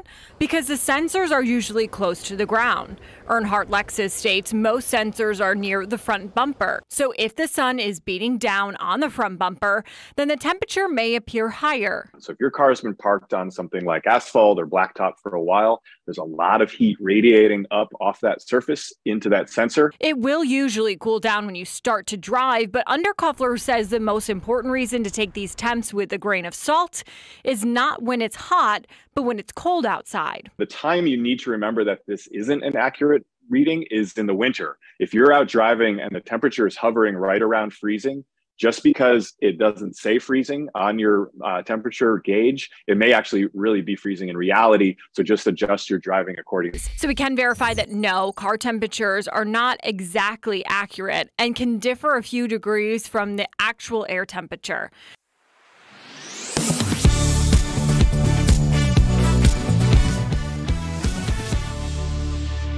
Welcome back to DBL. We love sharing your comments, and we want to give a big DBL shout out to one of our viewers who wrote to us. Is it me? Not you. Michael Darish is a new dad who stays at home with his son Julian during the week while his wife Pamela is at work. He says that DBL is part of their daily ritual, and he really values our discussions and our chemistry. Michael, yes. Thank you for watching. From one stay-at-home dad to another. That's impressive. know, Yeah, we as a comic, so I worked at night. appreciate So you. yeah, Beautiful. shout out. That's what's up, Michael. Enjoy Love every it. second. DBL's new every day. We'll see you tomorrow, same time, same place.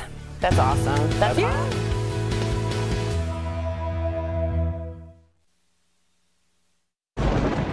Where hope finds help. Where courage meets conviction. Where makers make fans. We are Tegna, a family of local and national media brands that bring us together, serving the greater good of our communities. Where national know-how backs local business. Be in good company